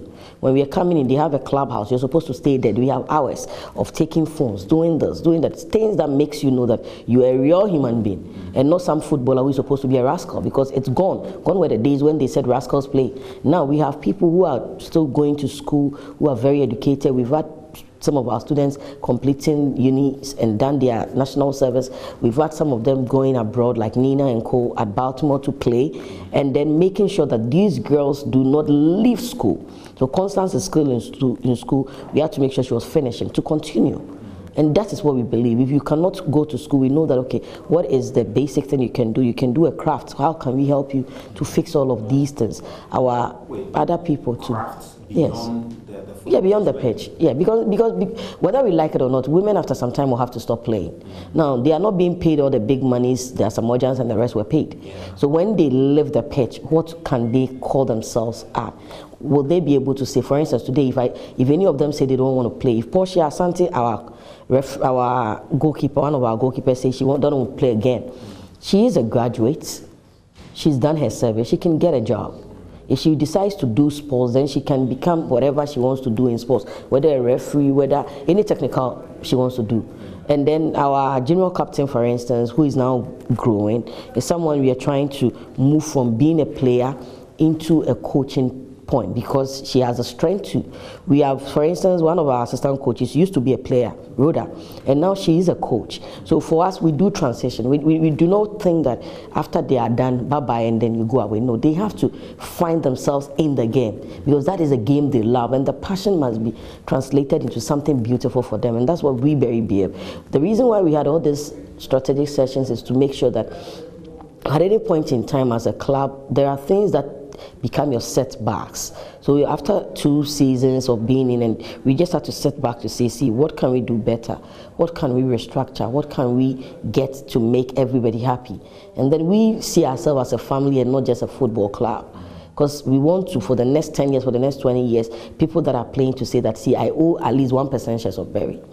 It shouldn't just be a point of Gifty or Gifty's family. It should look at it from the that holistic approach of everybody feeling I am part of it. And that's what Berry is growing to be. The relationship with the fans, because that's one thing that you have distinguished yourself as, registering fans and making sure you even, because I think I have quite a number of friends on Facebook, and when you had your session, your strategic session, it was all over my timeline. Bury this, bury that, everywhere I was going. I mean, talk to me about your relationship with your fans and what it is that you've done to attract the kind of followership you have. All right, it would amaze you to know that even our head coach, so Macy Tego, would go to the extent, even before we would get the fans their shares for free, because we realized that you have to attract them to come, because women football, unlike the male, you're not able to trade your jerseys. Now, she could even go to the extent of doing shirts for them. We make them so much part of the decisions that there are times the coach would have even conversations with them, because some of them come to watch our playing time, our training sessions, and they even know which player is good and which player is not. And when fans are sitting back and they say, no, coach, this player, next week, please don't play this player. You'd have to find a way of appeasing them. So all of these things had come, and then you'll be amazed that we've had times where players are not well, and then fans just said players are not well, and then they move their motors, and at the hospitals the place is full, because they want to see how their stars are doing. Wow. And this is the relationship we have with them. We play in Medina where people love sports and they come out to do the sports. So we connect with them at places we are supposed to connect with them. We connect with the mosque, we connect with the people that live in Medina. So we are them and they are us. And then we don't make the players feel different from the people. And anytime that our technical team are there, they try to merge up with them. They try to have conversations. So yes, they have concerns, which they see too, because not all teams would want to listen to. You have a concern, I'm the one spending, you don't spend, what's your concern? But we decide to listen, we decide to get closer to them and make them hover around us. That's why really we are all over the place. And Medina is a place where you can get very properly structured teams and groups and people that decide themselves. So when they come with you, it's like having a whole battalion follow you. Amazing. Now let's talk about next season, because you are upbeat about winning the league next season and even going to Africa. How do you intend achieving that? But even before that, let's talk about last season. You placed 7th. That was not a good performance. I was losing on your numbers. You won just 4 games, drew 10 of them. But what happened last season? What lessons do you take from last season? Last season, there were problems with us for very known reason. Our coaches had so much national assignments that we ended up having less coach-player interface in time, because almost all the time Messi was out of the country. We had, at one point, we had loaned a lot of our players also out for other assignments. That there were moments that you'd be amazed that we had just about sometimes 13 players and we had to still go play. We had most of our players, our senior players, also at the various national team call-ups, and it also affected us a lot. So this season, I think we are doing more of the homing. We are not doing more outs to be able to structure back. And obvious, you know, even when we had all of these setbacks, we still had to do more draws than lost. And the draws were just, like I said, because we had given so much out to the country, we had given so much out to other clubs that it affected us. So this year we are restructuring. We are not doing most of them. We are rather, so there are some clubs that are still seeking for things from us, and we are still saying, hey, can you hold us for us to finish winning our league? And when we are done, talk about that, winning the league. How do you? That's massive. That's big ambition. Winning the league in a zone where you have Hazaka's ladies, and they've almost dominated that zone. How do you intend to achieve that? The last time we were at second, which placed us third in the whole league, you remember that the goal difference was 1. The point difference was 1. No, even goal difference, we are ahead of them, but it was a point difference that was 1 that made them win the Southern. You see, I keep telling people that, see, Hazakas live on past glory. Really? Reality. Wow, they were in the finals of the CAF Champions League. Yes, but they were not winners of the Champions League. And you see, it's time we clear these facts. Hazakas played in the Champions League finals. Good. They won the FA Cup, they won the Premier League. Good deal. There's been many, you see, I don't want us to play into the Kotokohas game, Kotokohas rivalry, but the truth is that I keep hearing this whole thing of Hazakas saying they are the champions of Africa. No. Are we going to be that low of saying that they are still champions of Africa? End of story.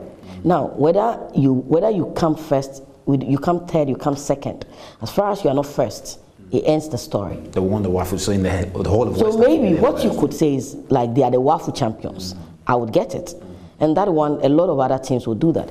I think that if you check what happened last season when WAFU had, and this year teams came in more powerful, more stronger, more organized than last year.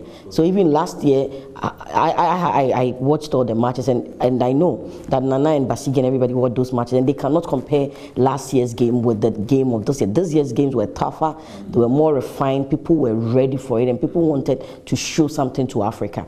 So they can't compare the two. But you see, Hazakas may be I always say that I'm rather afraid of underdogs than people that make a lot of noise, because the underdogs have a way they excite themselves, and we have many underdogs coming in this year, especially for the Southern Zone. We have very great teams coming up, and these great teams are rather my stopper. For Hazakas, like I said, we've beaten them many times, we'll beat them again. But what we are supposed to do is to make sure that the underdogs that are coming in, who you may see as nobodies, they are younger and they are vibrant. So you have to stop them. And for us, we are going in to stop them. And that is what we are going to do. We are stopping everybody because, see, Barry, we've done it before. People know. And this is the time to prove it again. And it's just like football is a game of chance. And sometimes you win some, you gain. We are looking at a point where we are looked at as a world-class team, as a team that appreciates the Africanness in us, yet we are able to project ourselves internationally. So we don't just do the playing on the pitch, we do more off pitching, because that is what we need to do.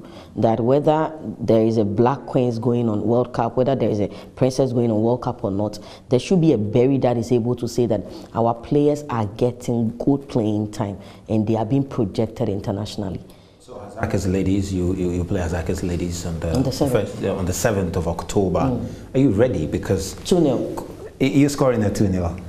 Oh, it's just 2? Yeah, you could score 3 or 4, but you chose 2. Why 2? It's our payback for the misbehavior that happened when we went there. They're really pained by that. Yes, because it destroyed, no joke, there were people that wanted to come into the game, because every day, sitting down as a politician and as a public person, I try to convince more friends to want to be part of the game. I had few friends going there, with few political people going to watch it, and it was a deterrent for them. Like, it's just the kind of game you guys do. So for me, it's a payback to on 7th October against Hazakas for his revenge, sort of. It's not just a revenge. It's like I said, it's to clear the name of football and make football beautiful like it used to be, and let the world know that, see, it happened, but we have come to clean it, and we are going to help Hazakas to clean it themselves.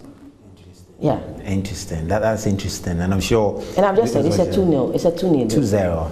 And we'll record it. We're there. definitely going to record it, and then after 7th of October, we'll call you and ask. Yes, it's going to be a 2-0. If it's 3, that's fine. But then, like I said, our girls are going to give them a 2 straight and tell them that, see, you have been alive before us, but you see, we are your new seniors, and you would have to treat us well anytime you meet us at Hazard. Seniors? Yes. I'm sure Coach Basigi would definitely not be happy hearing but Basigi knows that he knows. And you see, anytime he had any interview, he tells it that, see, if there is any team he's afraid of, and he prepares well to meet, if there is any team that anybody prepares well to meet, it's Berry. You'll be amazed that a team that is even going, see, Migration was going on relegation. So down.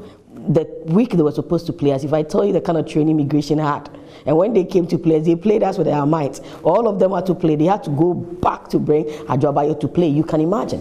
But they won't let Adjoa come to play. No, Adjoa won't play against Hazakes. No, but they had to make sure all their old team members were coming on the field. And that is what they do. Adjoa had to play that. Wow. And it happens every time that, see, any team that may be terrible, when they meet Berry, they have a strategy. And you have to have a strategy. Maybe we should ask Hazakes why they decided to withdraw from the Super Cup. Oh my days. Amazing stuff. Well, it's been fun. It's been fun having the conversation with you, Ms. Gifty. We'll definitely revisit this, particularly after your first game. I want to see how your 2-0 prediction went. I think if it goes well, it means I'm going to be the next predictor. Maybe Prophet Nigel. Add Nigel to your name or something. Maybe Gifty Nigel. Yeah. Nigel will tell you can come and pay something for using his name. But I mean, wish you all the best in the coming season. We wish women's football all the best, and we'll definitely be following it and see how. Yeah, you should be giving us more time. You should be giving us more time to discuss it, and then maybe media should be doing more press briefing with us, and then be interested in our game, because our game is becoming of age, and very soon our game, there's going to be so much money in our game that if you guys decide to be part of our game, we are going to make you richer. Yeah, maybe you should start giving us some money then. We will, as far as there is money, why not? When there is money, we all share. 250,000 is a lot of money. But we have 20 clubs that are playing, so if even the 250,000 is going to be divided by the 20 clubs, if it was 200, everybody was going to get how much? 20,000. You can give us maybe $1,000 a week. We can work with that. $1,000 a week means we are going to finish all the money on media. Anyway, I mean, great. It's been fun, and we will be following the women's game closely and next month, and of course we'll be there in the game involving Berry ladies and Hazakes ladies. We'll be speaking to Miss Gifty Owari-Mensah, and we'll be back. We'll definitely have a part 2 of this conversation. I'm very curious to see how Berry ladies fare against Hazakes ladies, and whether they will win the league and get to Africa. We are just waiting to see. But we'll meet again next time. My name is Razak Musbao. Thanks so much for your time.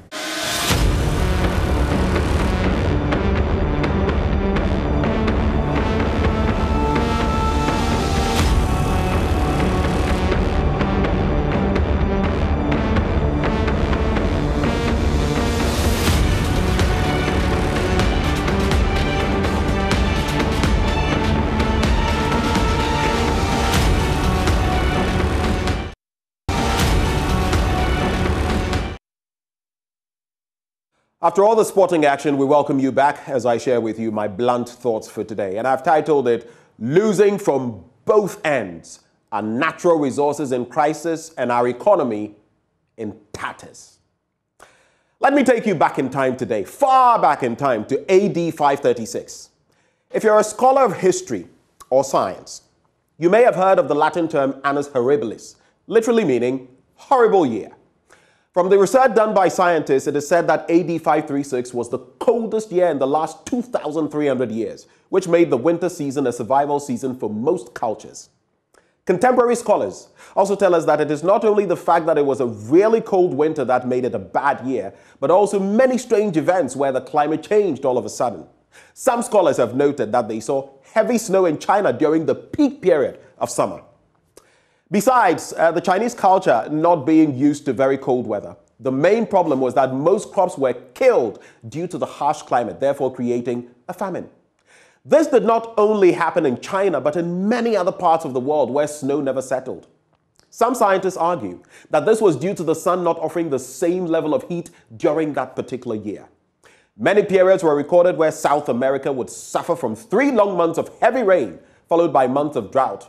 This would once again affect the agriculture within the continent, not only killing the main source of the economy, but also creating a famine.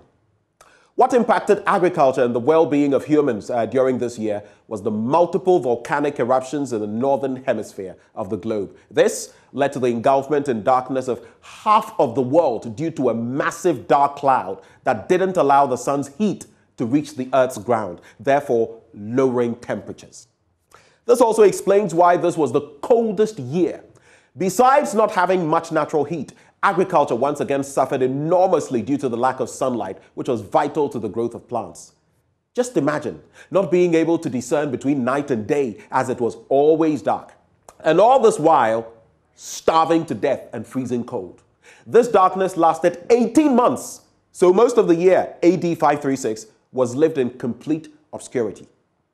Around the same time, though not in the same year, that is about 541 AD to 549 AD, the bubonic plague caused by the bacteria Yersinia pestis also broke out through transmission from rats to humans and was carried on ships to the rest of the world.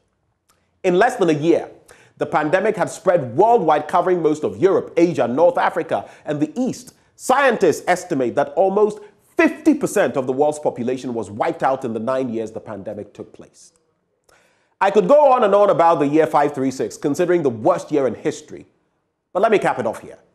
I'm sure you get my drift, right? In this Fourth Republic, and I'm open to contestation on this year, 2022, could very well be our own annus horribilis, a year of extremely bad events, or to be more exact, a horrible year. But just how bad is a horrible year? It depends on whom you're talking to. Queen Elizabeth II of blessed memory, for example, used this expression in a speech in 1992 to describe that year when there was a serious fire at Windsor Castle, the Princess Royale got divorced, the Duke of York separated from his wife, and the Prince of Wales had marital problems. That was a horrible year for her.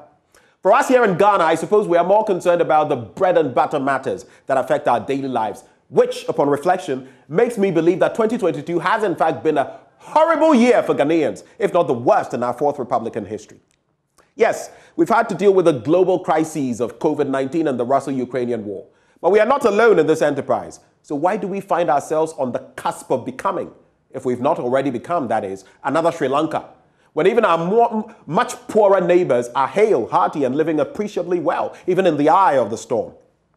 From the highest fuel prices I have witnessed in my life here in Ghana, to some of the worst prices I have seen for food and drink and everything in between, to the imposition of the e-levy against the popular will of the people, to the abysmal management of our economy, which is fast crumbling. This indeed has been a horrible year. I shall get down to the economic data a little later, but let me just say this. It is said that he who pays the piper calls the tune. Ghanaians, through their votes, paid the piper, this NPP administration. Yet when we called the tune, expressing our opposition to the e-levy, the piper failed to play the tune. The piper wasn't playing fair, and not just that in this instance alone. So we had to show the piper where power lay, and we did, considering the pathetic showing of that levy. I ask, why heap misery upon an already suffering people? Why must it come down to this? Before we get into the economy though, let's take a quick look at our agriculture and how it's been impacted by Galamsey. Our Lands and Natural Resources Minister is on record to have said that small-scale mining contributes 40% of our revenue from gold extraction. I ask, how much exactly is that? And at what cost to our environment?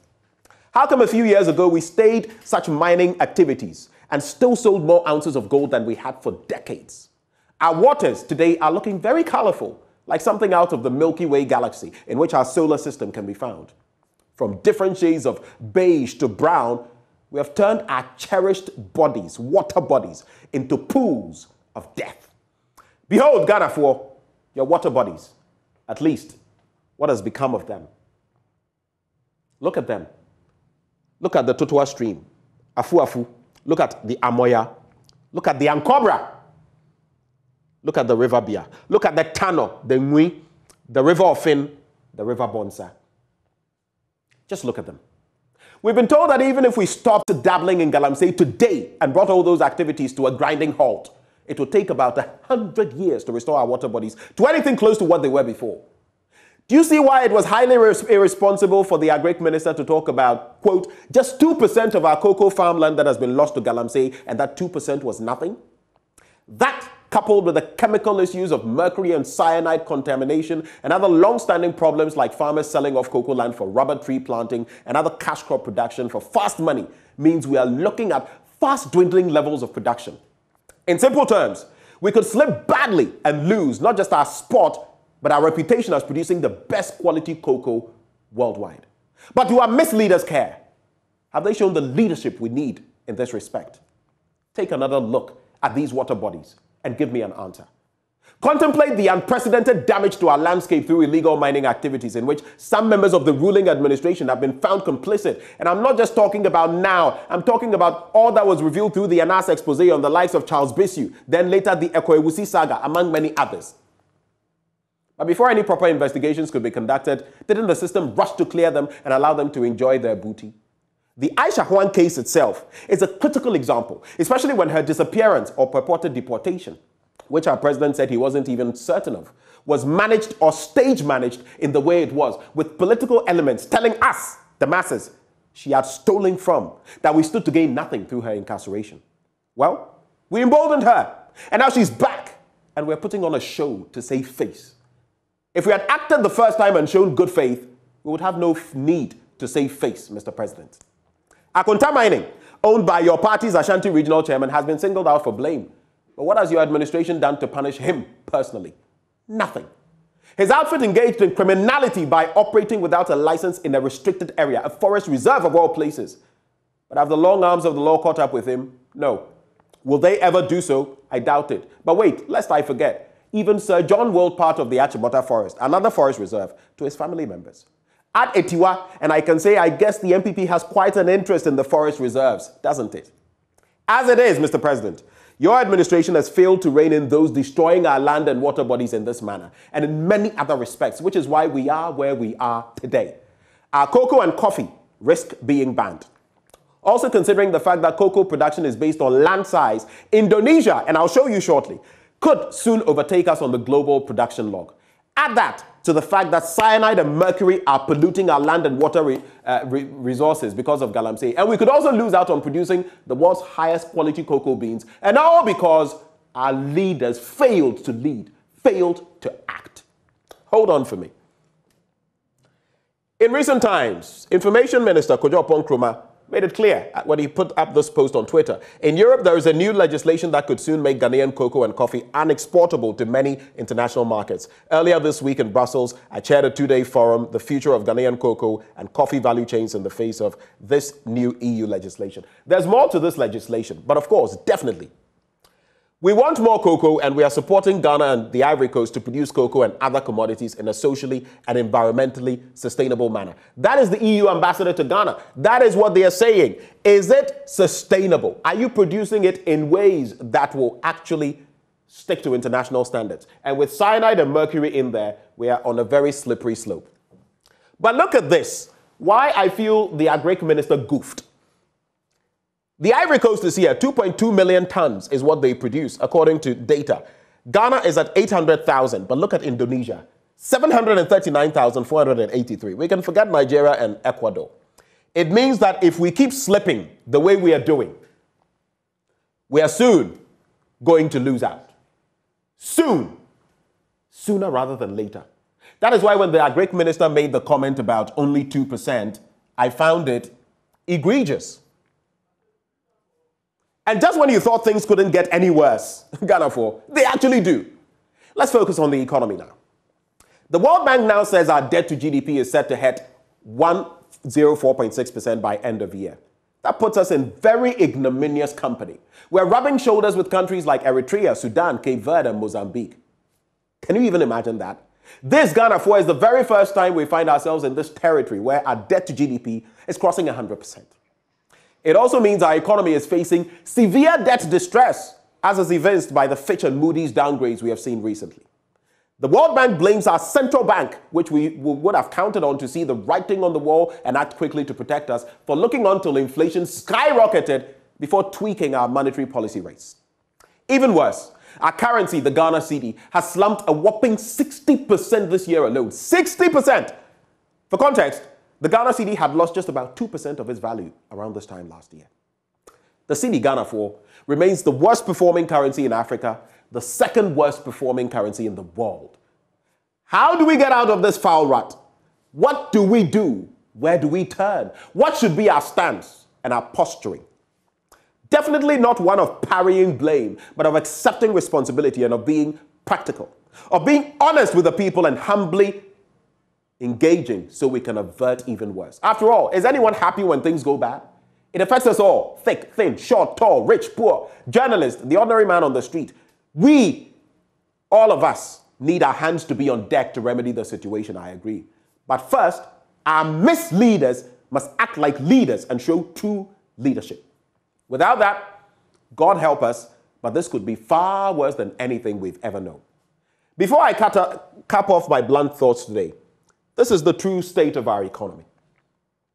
This is the debt to GDP ratio by end of year, as projected by the World Bank. Eritrea, 234.90%. Sudan, 183.80%. Cape Verde, 147.7%.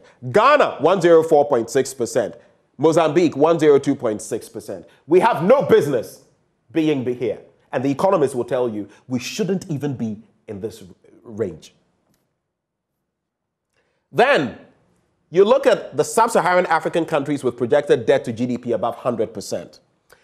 According to the World Bank, in Ghana, the central bank delayed interest rate hikes until inflation soared from 13.9% in January 2022, when we were complaining, to 19.4% in March, followed by a massive depreciation of the cedi. And that's why it is laying the blame squarely at the doorstep of the central bank. And this has been made mention of. When you look at this, again, the worst performing currencies, you would see, comparatively, the CFA franc has lost 13.3%. Malawi, 25.4%. Sudan, 28.6%. South Sudan, 50.8%. Ghana, in our ignominious position, with 60%. Then you look at the cedi to dollar depreciation. In 2017, 4.9%, went up in 2018, hit 15.7%, the highest we had seen in 2019. Then 2020, 3.9%, 2021, 4%, and then, look at that, a whopping 60% in 2022. But just to wrap the conversation, unsustainable debt, what does it mean to the IMF? In cases where a country's debt is assessed as unsustainable, the IMF is precluded, forbidden, from providing financing unless the member takes steps to restore debt sustainability, including by seeking a debt restructuring from its creditors. This is where we are, because we are right on the cusp, the precipice, the verge of debt unsustainability. This is where we are. But most of all, as I end, voices of conscience must speak up about these matters, loud and clear, so our leaders too will wake up from their slumber, just as some of us have, lest disaster overtake us. Like Osajifo Dr. Kwame Nkrumah said in his speech on Independence Day, "We have awakened. We will not sleep anymore. Today, from now on, there is a new African in the world. Today, from now on, let there be a new Ghanaian mindset, a new kind of leadership mentality, a new kind of patriotism, that love for God and country, to propel our motherland to the heights she deserves to be at. Ghana deserves much better." My name is Benjamin Akakpo. These are my blunt thoughts served to you raw, unedited, undiluted. God richly bless Ghana and make her great and strong.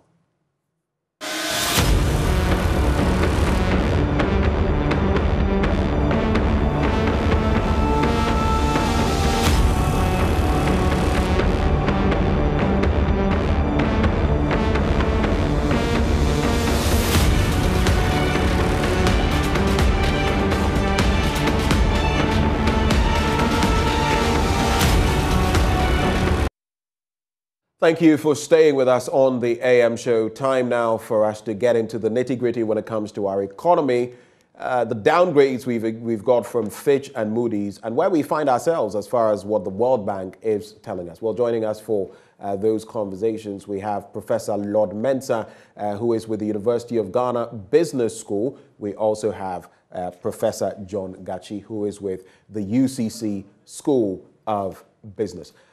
Professor Lord Mensah, a very good morning to you. Thank you for joining the conversation. Yeah, good morning, and good morning to our viewers. What would be your basic appreciation of what the World Bank has been telling us, from the fact that the central bank was lethargic in its approach? It should have started hiking the monetary policy rate maybe from January by the latest, and it failed to do that. And then the compound of matters we're having to grapple with, that look, we could be seeing inflation of around 104.6% by the end of year, which will just might ease up next year, but get even worse in our electoral year. Let's start from the generality of what the World Bank has been telling us. What do you make of it?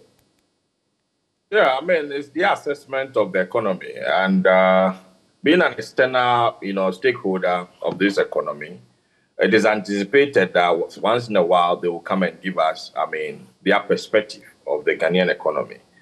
And truly, what they said is a reflection of what is happening on the ground. Looking at our debt, I think we've been calculating our debt without the contingent liabilities over the years. And if I say contingent liabilities, what I mean is the liabilities that have some inflows tied to them. So we think it's not debt. And we should remember that all those, inflows that are tied to this debt operate under a certain umbrella, which is the economy. So if the economy is not doing well, obviously those inflows will also be impaired, and it can affect your debt payment. So they added all this together, taking into consideration the ESLA loans, the Sino-Hydro loans. Sino-Hydro, right.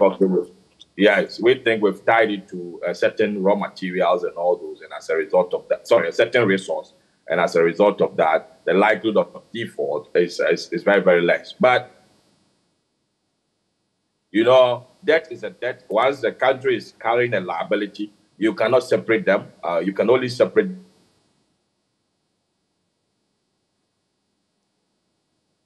It appears the connection to Professor Mensah has a bit of a bug, a bit of a problem. We'll try to rectify that and get him back on the line. Of course, he was sharing his thoughts on what the World Bank has been telling us recently. And it was also, broadening the conversation that we shouldn't just look at the debt. We should look at the other liabilities we have and how they feed into it. Of course, there's been talk about the Sino-Hydro deal and how supposedly...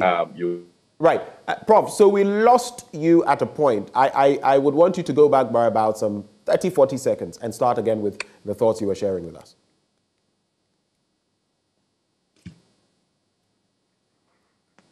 Can you hear me, Prof? Can you hear me, please? Yes. Hello. Okay, so, Prof, if you can hear me, we lost you briefly.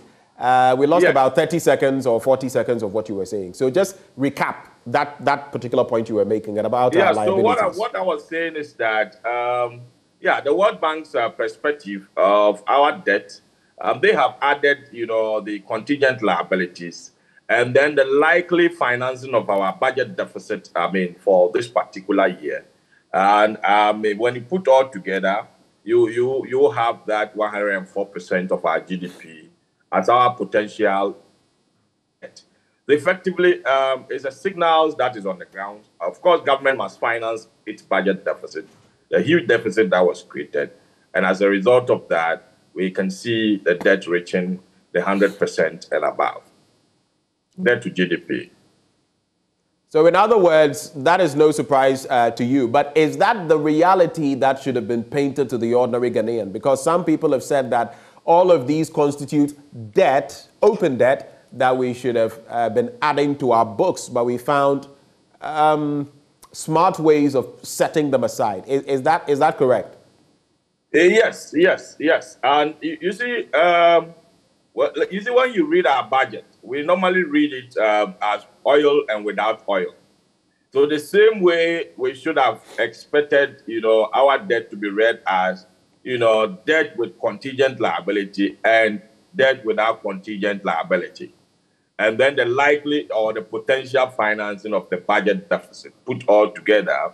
And that would have given us, a good picture of the happenings on our, public, in our public, on our public balance sheet.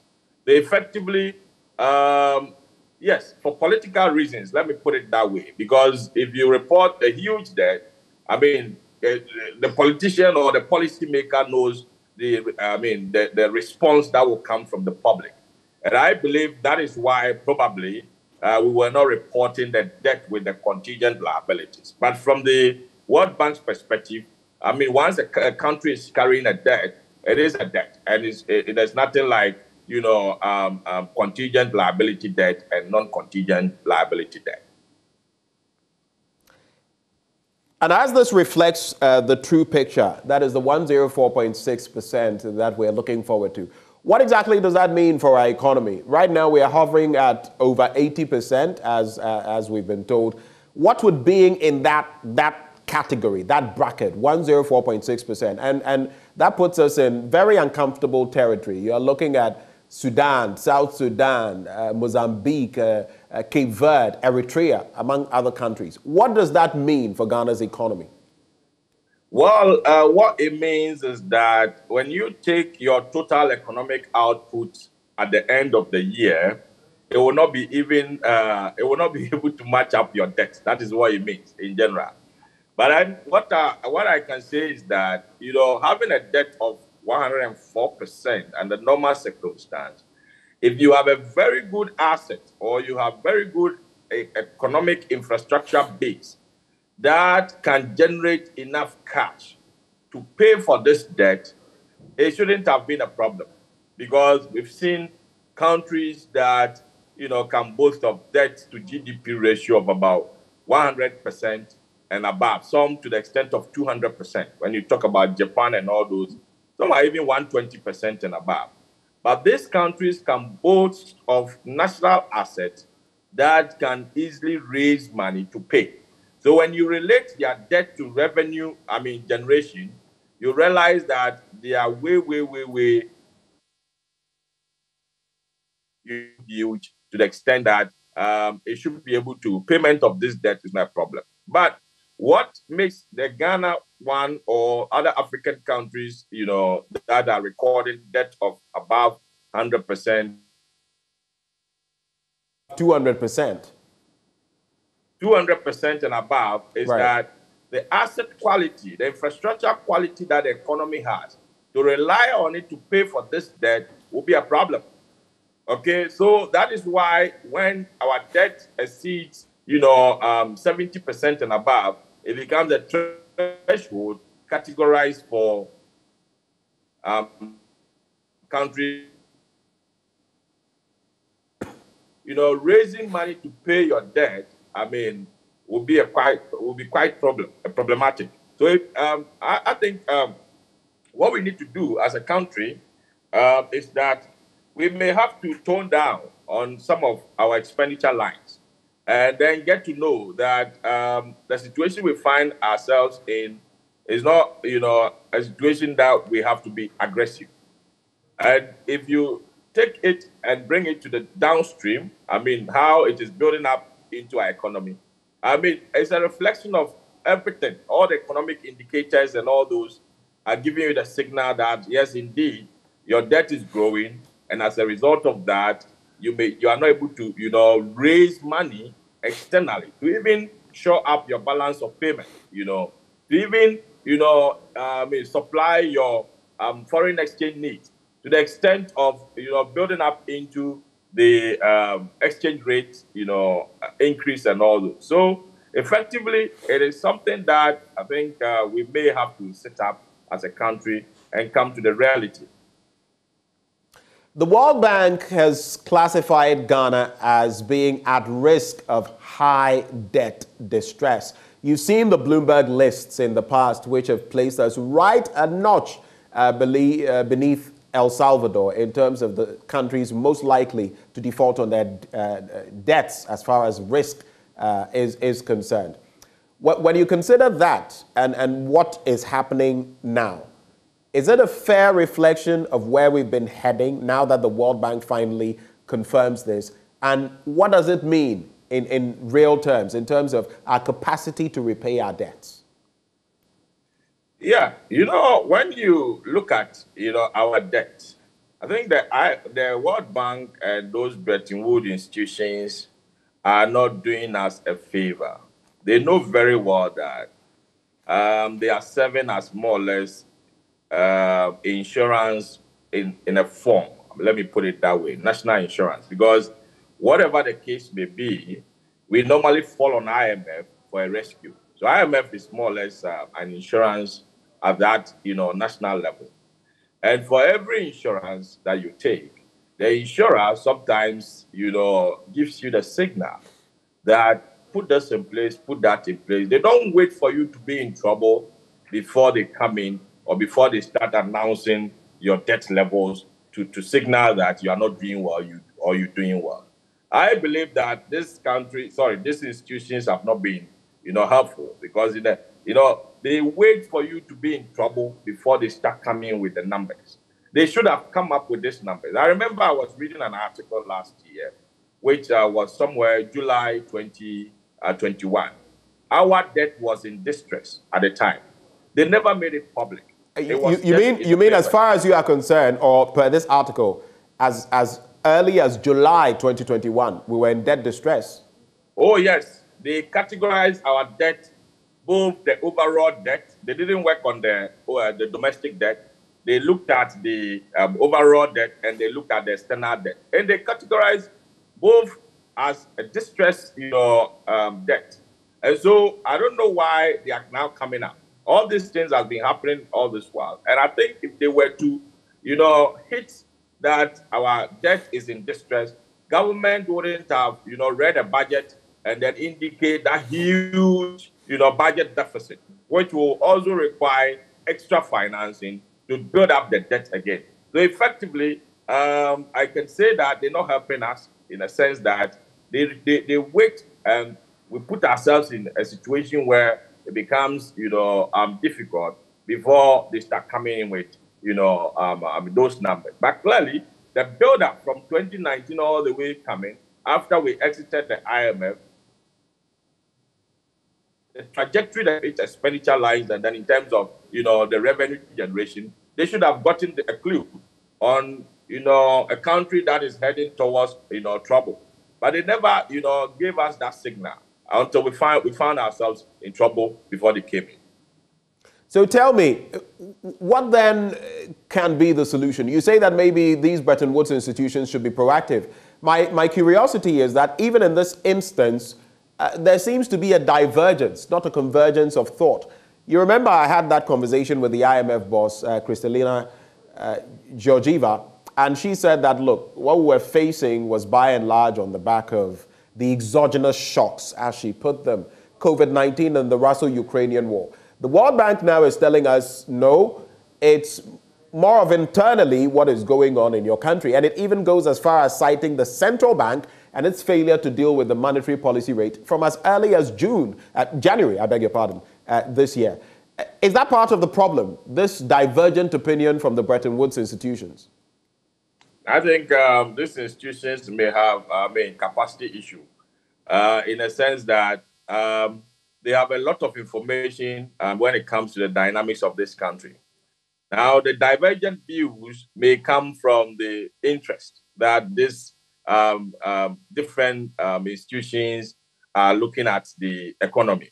When you take the IMF, they are typically diplomatic in a sense that they look at, the economy in general, and then look at the general external shocks that are likely to have impact on the economy.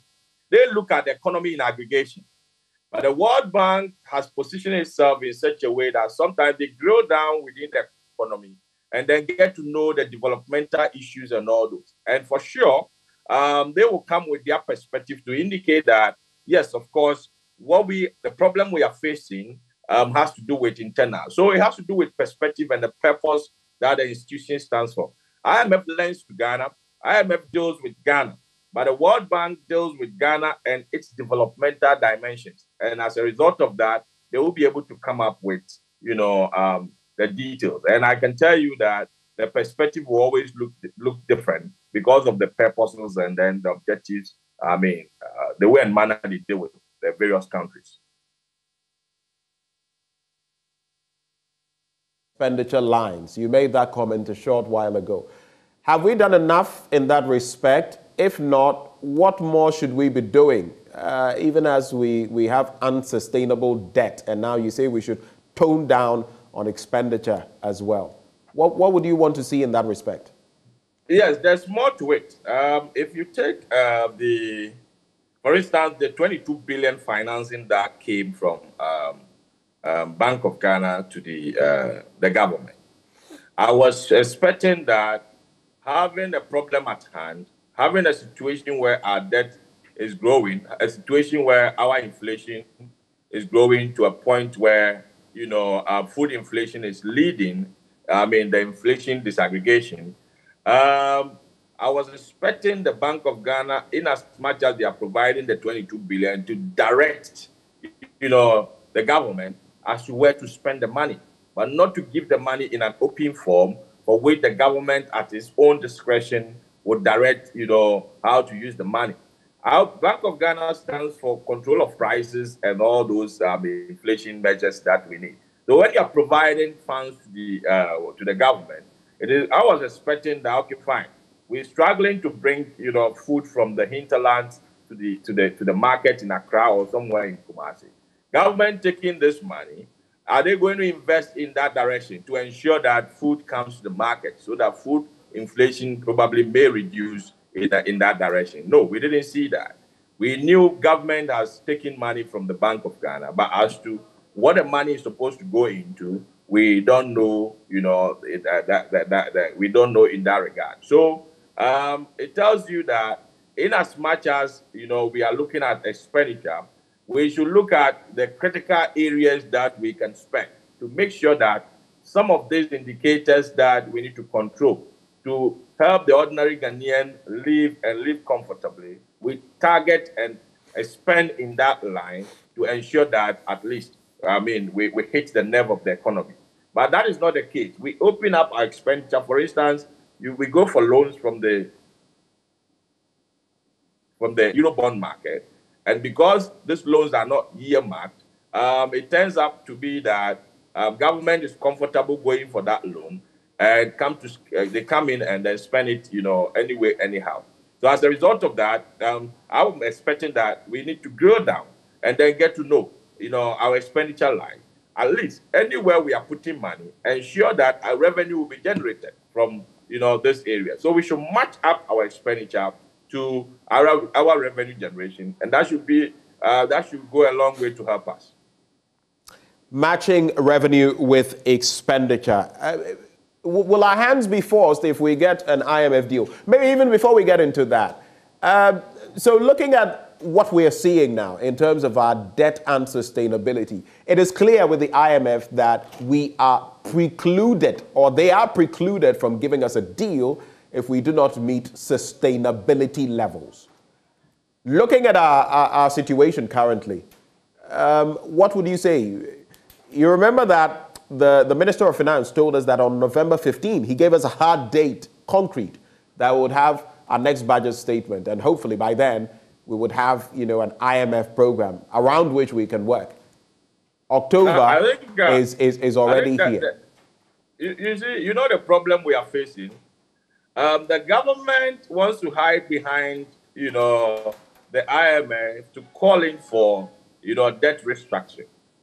But I can tell you that we need a debt restructuring before the IMF program. The only problem is that government is not bold enough to tell Ghanaians that we need a debt restructuring. They want to go behind the IMF to call for the debt restructuring. But the IMF may want you to position yourself for the program. Positioning yourself for the program means that if your debt has gotten to a point where you are not likely to pay, renegotiate with your creditors. And that is what the government should be bold enough to come out with before, so that IMF will get to know that, okay, fine, indeed, you've renegotiated on your debt. And as a result of that, if we are to give you 3 billion, you should be able to, work with it. Because IMF will never give you money when you are in debt distress, when they know very well that the money that they are giving you will not make any impact. So the government should come out boldly and tell Ghanaians that, hey, this is the situation. Our debt has choked us. We've gotten to a level where whatever investment you did, probably you may have to take a discount. And as a result of that, we should be able to, have an IMF program. So I don't think waiting for the IMF program before we do the debt restructuring is something that will work. We have to look at debt restructuring first before we go in for the IMF program. We shouldn't hide behind IMF and say that it's the IMF that is giving us instructions. That is a very interesting point you make. And let me just say a very good morning to... They will never finance a country that is in distress. Right. Hold for me, Professor Mensah. There's something I want to engage you on further. But let me just say a very good morning to Professor John Gachi of the University of Ghana. In fact, of the University of Cape Coast School of Business. Professor Gachi, a very good morning to you. Good morning. It's a pleasure having you. I hope you're well, sir. By the grace of God. Great. Let me just get this quick take from Professor Mensah, and I'll come to you, Professor Gachi. So, does that mean you are in agreement, Professor Lord Mensah, with Martin Amidu, who has also waded into the conversation, and he is basically saying that government is using the IMF as a smokescreen to force an austerity budget on the people? Is your thinking in alignment with Martin Amidu's thinking? Oh, yes, because some of the things we may have to reposition ourselves very well. In fact, the next budget, government should give the signal that we are prepared to cut down our expenditure. The next budget, government should give us the...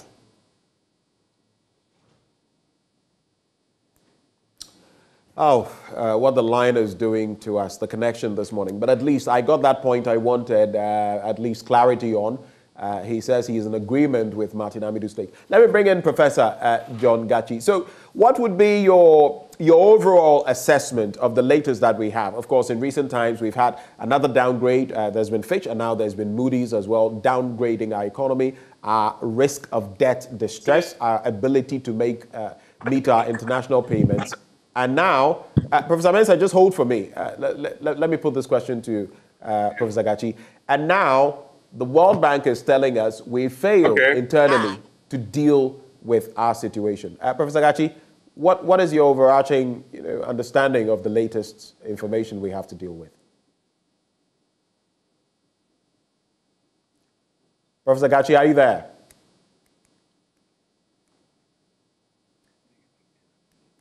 Hello, Professor Gachi? All right. Professor Mensah, if you can hear me. Yes, I can hear you loud and clear. So your connection went off again. We lost just a little bit. You told me you were in agreement with Martin Amidu. Why exactly? I do because, the budget that we're going into for next year, the government should give a signal of being concerned when it comes to expenditure and then show some aggression in revenue generation. So effectively, it will be required by the country, i.e., the government, to position itself in such a way that they can have a very good IMF program. And like I told you earlier, IMF will not finance a country and knowing very well that whatever money or whatever support they are providing to the country will not have any impact. Because if you are in distress and you are given, 3 billion, what will you use the money for? You have no choice than to use it to settle your debt. But then before they give you a facility, you may have to negotiate with your creditors. You may have to position the country that to the extent that you are not prepared to, spend in a manner that you used to be, and that you are going to be financially disciplined. Then they will come in. So those are the austere measures. Because what is an austere measure? You were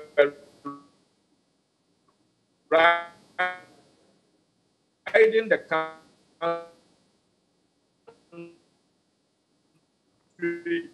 or running the country, giving freebies here and there. Look at what happened during the electricity. You can name them. to the extent of, so put all this together. It's like having a baby that, you are providing milk for the baby. When you change to cocoa, the baby will start complaining. So those are the austere measures Ghanaians may have to bear with.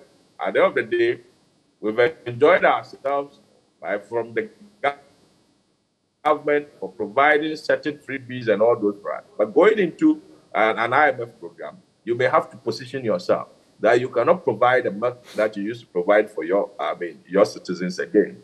And as a result of that, you are ready to cut down some of these provisions. And, you have a program with the IMF. So those are the things that we should expect. Professor Gachi, can you hear me now? All right, we've lost Professor Gachi. Let's continue on that tangent, Professor Mensah. So you made mention of the fact that even before getting an IMF program, you have to position yourself for the program. Does that mean that we are not putting ourselves in that frame of mind, economically speaking? We are not positioning ourselves from where you sit for the IMF program? Yeah, we're not. If we are, we would have started, conscientizing Ghanaians of possibly renegotiation on our debt. Because that is the main, food on the table when it comes to the negotiations with the IMF. It's our debt that is choking us, and that is what is building up into all the economic difficulties, inflation, exchange rate. Because of our debt, we couldn't access the international market. Because of our debt, there are so many things we cannot do as a country. And so that is what is going to be, so what is on the table for discussion. And so if we are ready for an IMF program, we would have started conscientizing Ghanaians somewhere in our last budget, for which, but then what happened in our last budget? Government gave the signal that he's prepared to borrow more by declaring a huge budget deficit, which needs financing, and financing which is tilted towards the domestic market. And as a result of that, interest rate has started going up, treasury bill rate has started going up, losing, the possibility of, investing money in other things rather than to put it in government bills. So what is happening on our markets is that people are more comfortable, instead of doing business on their own, to invest their money in government, treasury bills and notes, which is, yielding around 30% and above. Sometimes the short term doing around 29.7%. So effectively, it tells you that, yes, indeed, we are not prepared. The preparation towards IMF we should have given the signal from our last budget, when the government in his own wisdom, or the policymaker in his own wisdom, saw that the international market would have been a problem at the time. So they started tilting our financing to our local market, knowing very well that the local market, if government increases its appetite for borrowing in the local market, it's going to stifle other businesses. Because, businesses will not be comfortable, banks will not be comfortable lending to, businesses, but they'll prefer lending to the government, and which in the end, credit to the private sector will start reducing. And so effectively, it tells you that government wasn't prepared all this year round. We are now getting, into the groove that yes, indeed, we need an IMF program.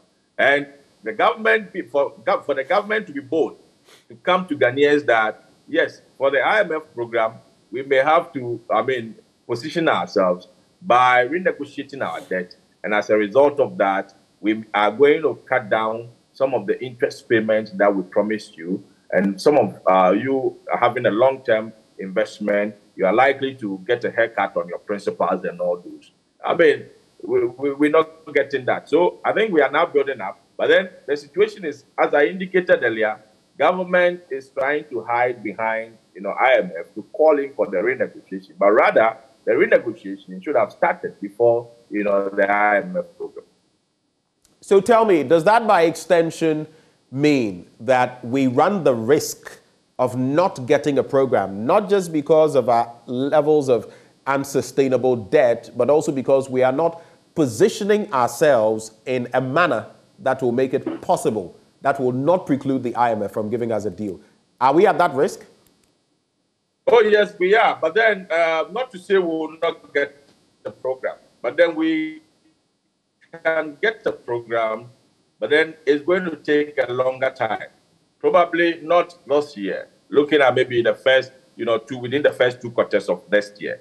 Because the signals that we're supposed to present to IMF to indicate that we will be ready for the program is more or less going to be an austere budget. A budget that government is drastically going to cut down expenditure, ensure that put up some, revenue enhance, mechanisms like, introducing, some taxes or possibly a restructuring of existing taxes here and there. And for that matter, we'll position us. So IMF will start getting the signals when we go into the next year, the following year, when government start, putting the realities of the budget, the November budget on the ground. Let's continue the discussion when it comes to what has happened so far as our economic exploits are concerned, or lack of exploits are concerned. When you look at what the World Bank says, it also points to the central bank and its failure to have dealt with the monetary policy rate. Are you in agreement with the World Bank? And like you've mentioned, maybe from data you've read, from as early as June, July last year, we should have done that. But with the latest monetary policy hikes and all of that, why are they not working? That's the question people are asking. Yeah, I think they're not working because the central bank sees itself to be completely in a silo, completely, dissociated from the economy. So central bank looks at, okay, fine, I'm in control of prices to ensure that I use the monetary policy, mechanism to control prices here and there, and it ends there. That is not supposed to be the case. You can use interest rate increase, or policy rate increase, policy rate reduction to control for prices. But if the fiscal policies are not matching up with this, your policy rate, there's no way you can achieve, that purpose. That is the problem we are having in this country. How the fiscal aspect of our economic management will be integrated with the policy, the monetary policy aspect, is what is killing this country. So the central bank looks at it this way. I have increased monetary policy, and as a result of that, I'm expecting inflation to reduce. My job ends there. The same central bank turns around to finance the budget deficit of a bank, of the government, without indicating where the government is supposed to spend this money. Because if you are lending to, a borrower of higher risk, what do? You direct where the money is supposed to be used. So if, the country, let's say Ghana, which we should, classify Ghana as a person, and Ghana is borrowing from the central bank, I was expecting the central bank to detect which areas the government is supposed to be spending this money to the extent that it will have impact. At the time that the central bank was providing the financing to the government, the inflation, food inflation was very high. And we got to know that food is stuck somewhere, at the farm gate without getting to the market as a result of what? Transportation costs, as a result of good roads and all those. We made provision for that to get the food to the cities. So effectively, I can tell you that until we match up, our monetary policy and then the fiscal policy, the monetary policies that we roll out will never have impact. Now, let me give you a typical, example. We talked about planting for food and jobs, right? Planting for food and jobs. At this time, we're supposed to have certain staples on the market which will control for the food inflation, even if you are taking the weighted average. If you talk about, transportation cost, which is also part of the inflation disaggregations that we looked at as on the higher side. Now, you can see clearly that you go to a typical driver, private driver, you ask him, what is causing you to increase your prices? They're going to tell you that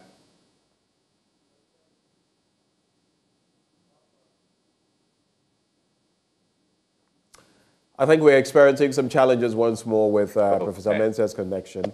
Hello? I can hear you. Go ahead. Go ahead. I can hear you. Yes. So what is going to happen is that the driver will tell you that, look, we are buying spare parts and then we are, with the fuel price.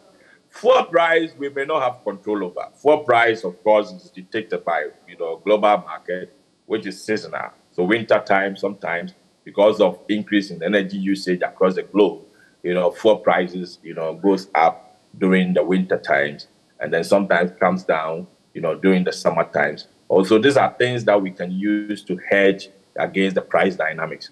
But then the main thing we can control is, the spare parts, which if we are able to manage it very well, it should go a long way to, build up into the control of our foreign exchange, because there's no single part of a car that we manufacture in this country. At the end of the day, if you do a good road, a road that is supposed to last for 5 years, and indeed you spend money to make sure that you do a road that will last for the 5 years, not to do a road that contract has been subletted, across different chains, to the extent that the actual money that is supposed to go into the road will end up being reduced, and provision of a road that is supposed to last for 5 years will end up going for 2 years. You realize that if we do a good road, spare parts, purchases will go down, because if you talk about shocks of a car, both and not and all those, we don't manufacture them here. They are all imported. And as a result of that, if we do a good road, at least the drivers of transportation cost, the part of it which is coming as a result of spare parts, will control that. And in a way, we'll build up, into, our inflation control. That is why I'm saying that until the fiscal side of the economy meet up or match up with the monetary policy, part, there's no way we can achieve a single-digit inflation and sustain it.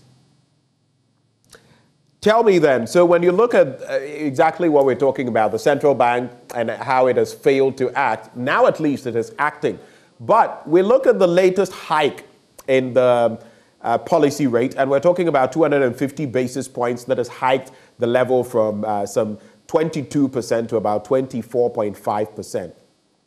The dangers in there, as some have put forward, is that this also makes it more expensive to take loans. Already, people are reeling, people on facilities. Some of them are complaining that the different banks have hiked the interest rates that they have to pay. This only means a further burden on the ordinary businessman or woman or the ordinary Ghanaian. Now, how do we stand to benefit, and how do we look at the quid pro quo, the cost-benefit analysis? You see, what is happening in this country is that as we speak now, right, inflation is about 33.6%. You're looking at policy rates, which goes up into the interest rate structures around 24.5, right? Sorry. Yeah, you're looking at policy rate around 24.5. If interest rates, you're talking about treasury bills and all those that are around, 29, 30% and all those. Every investor knows that when I invest, right, in the financial market, the real returns on my investor is negative. My investment is negative. However, for my money to lie down, not to yield anything in my house, I'm better off putting it in the financial instrument. And that is why we still have investment in the financial instrument. Other than that, people would have taken their money and then go and sleep on it. Now, looking at how increase in the policy rate will, shrink the private sector, in terms of accessibility of loans, I can tell you that the private sector has never been comfortable assessing loans when the government is, keenly, or the government is scrambling for funds on the market with them. This government, because there's a competition, right? Come again? Because then the central bank, or in fact government, will be competing with them, right?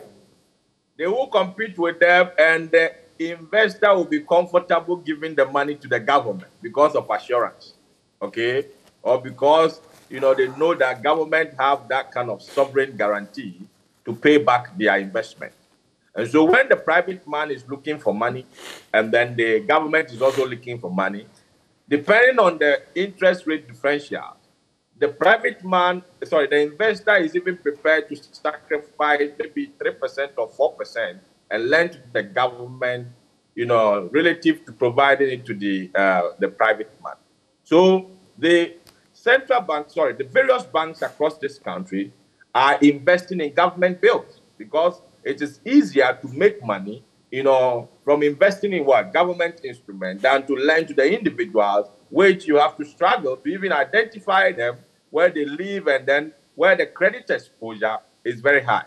So they prefer, gathering all the deposits and then investing in the government bills, which I call it the lazy man's, banking, because that type of banking, you can do it on a single desktop in your house, where you gather funds and then put the money in the government funds and then wait for the yield. And every time they put in your bank as if you are retailing. I call it lazy man's banking. Now, but the environment has provided itself in that manner. So if you look at any time government is reading the budget, the banks will be marking time, looking at the possible budget deficit that the government will declare. Okay, if the deficit goes up so huge, and in the financing of the deficit, the government indicate that they're going to finance more on the local market, it's a field day for the banks. Need to go up because government has given the signal that they are there in need of money, and as a result of that, they will borrow from the local market. So the banks will not be prepared to lend to the private man. Private man that your business gives them more exposure. Private man that your business will struggle at the end of the day because government is also borrowing from the banks.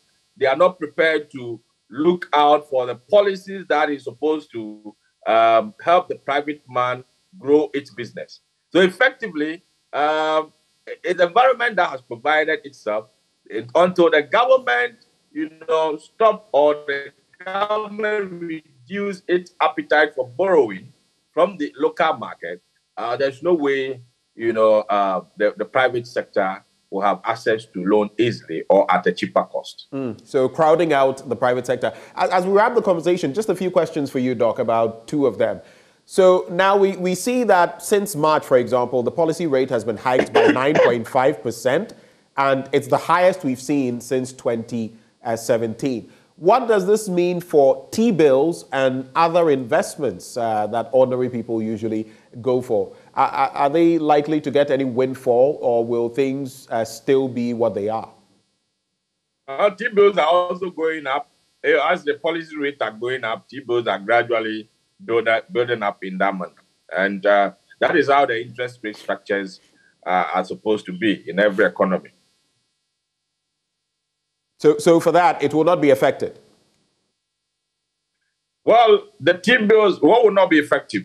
Can you take... What will... It will not be affected. I mean, the T-bills and investments, they will not be affected. No, they won't.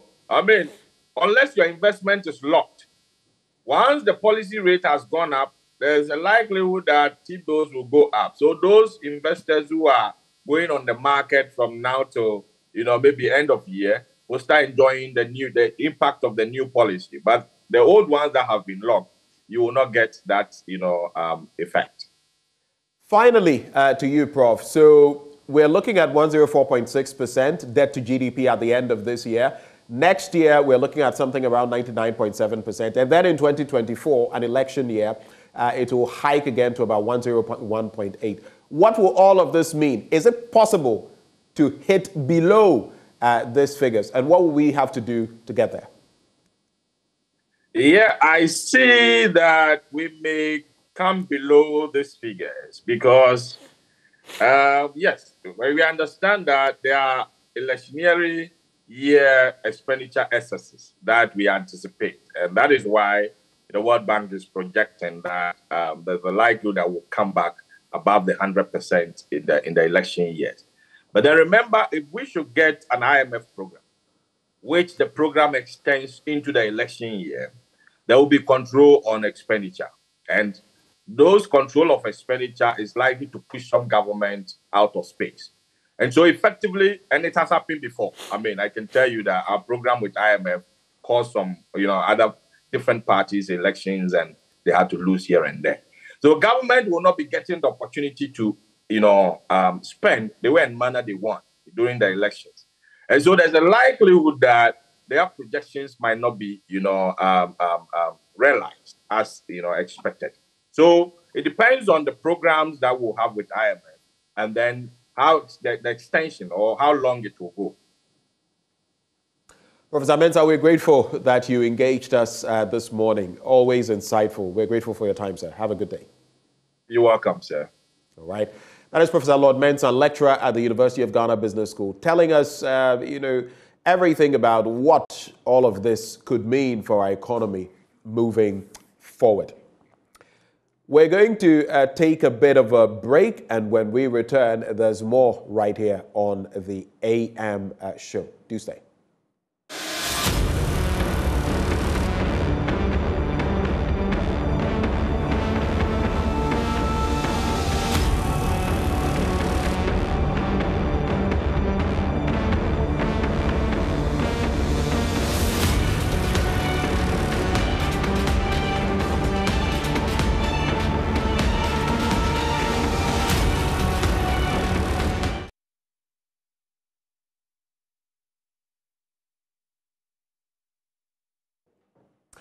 Thank you very much for staying with us on the AM show. Let's talk now about Impact Week. What's that? Well, Ghana is saddled with a lot of socio-economic problems that have proven very difficult to deal with. Youth unemployment, sanitation, the effects of climate change as seen in irregular rainfall patterns, perennial flooding, difficulties in agriculture, among other things. The question is, how do we equip the next generation for employment to become inspiring leaders, successful entrepreneurs, and game changers? Well, Impact Week is a global sustainable solution program to deal with problems using design thinking. And this year, Impact Week, supported by the Lufthansa Group, will be hosted in Ghana at the Heritage Christian College, a university in Amasaman, Accra.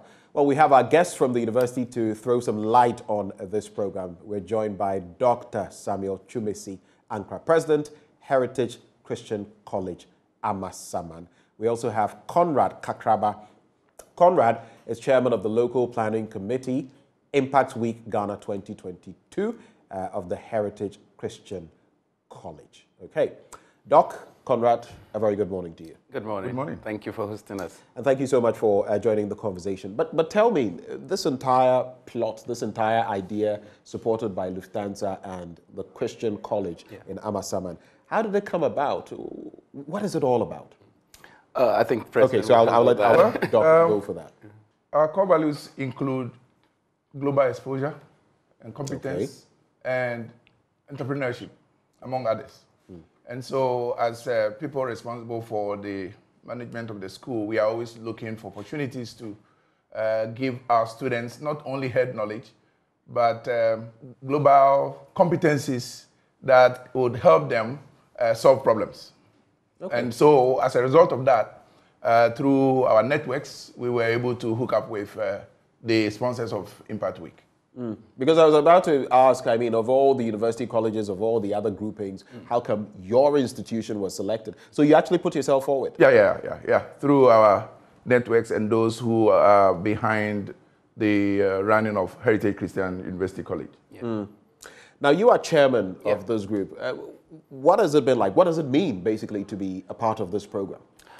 It means a lot for us. This is the third time it's been held in Ghana. Okay. The first two times it was held at the University of Ghana, and this is the third time, and it's a private university that is hosting it, and we are so privileged to have that opportunity. First of all, because entrepreneurship is one of our core values, as the President mentioned. Okay. We want to see how our young students and graduates actually embrace the opportunities that are available through entrepreneurship. How do they identify solutions to problems? And that's what design thinking really wants to be used to appropriate some of the solutions that we can have to different aspects of our economy. We are talking about agriculture. We're talking about sustainability in terms of climate change and how do we use renewable energies sources and all of that. We are talking about youth unemployment, which is a huge problem in the country. We are talking about major problem. Exactly, IT and technology and security and all of those. And so we position ourselves as a university that is going to train our students to solve the problems. And they also saw the prospects in that offer, and they reached out to us as well. So are these the specific areas that the program is going to focus on? Exactly. Unemployment, innovation, entrepreneurship. Are those agriculture, exactly. areas is going to focus? Exactly. So they're going to, in a period of, so they are currently doing what we call the Train the Trainer session. Okay. So they've done that for 3 days. This is the last day. And then next week, 110 students will be taken through these various tracks of training using design thinking. And there are 29 of international coaches that have come down to Ghana across the world from about 7 different countries to come and then support this particular process. Doc, do tell me, so obviously there's an end game. This should have a sort of impact on the students who are going to participate.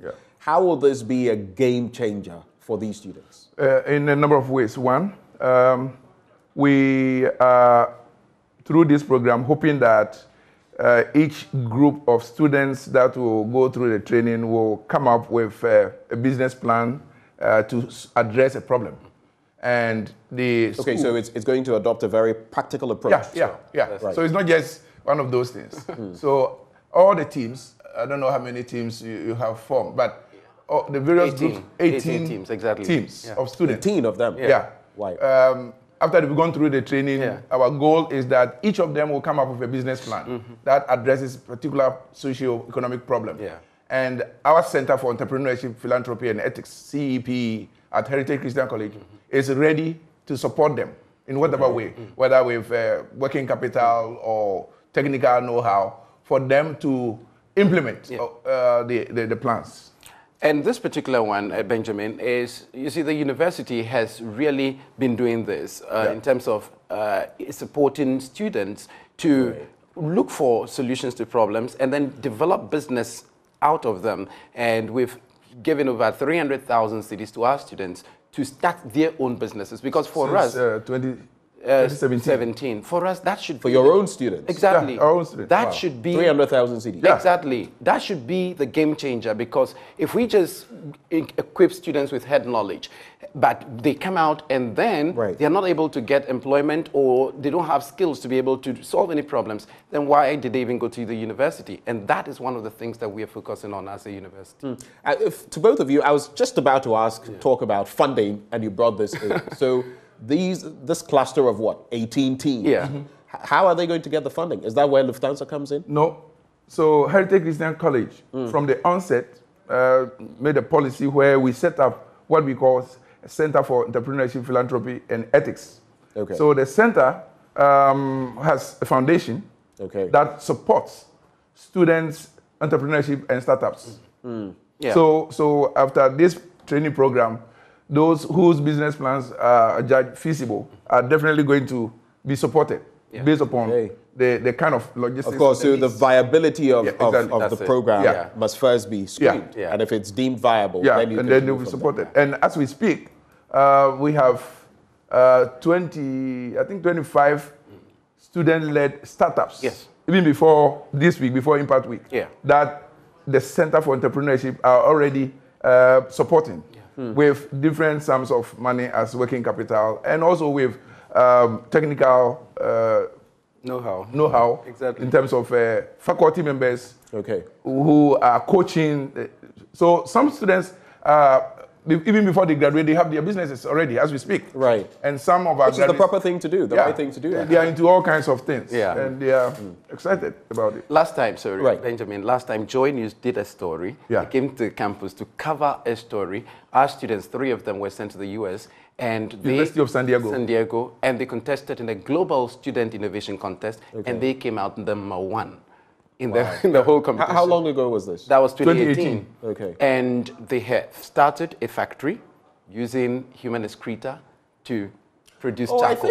I think you heard about followed, that. I Exactly. heard a bit of that. So that's one of the things. And for that one, they won a seed capital of $15,000 US to actually be able to implement the idea. They've set up their factory.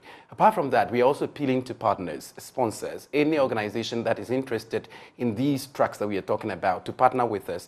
Whatever way you can support, either by mentorship or incubation, whatever. If it's money to support any of those prototypes, you are invited to be part of it. The number to call is my number. Can I put it out now? Yeah, you can go ahead. So it's 020-67-30-38-2.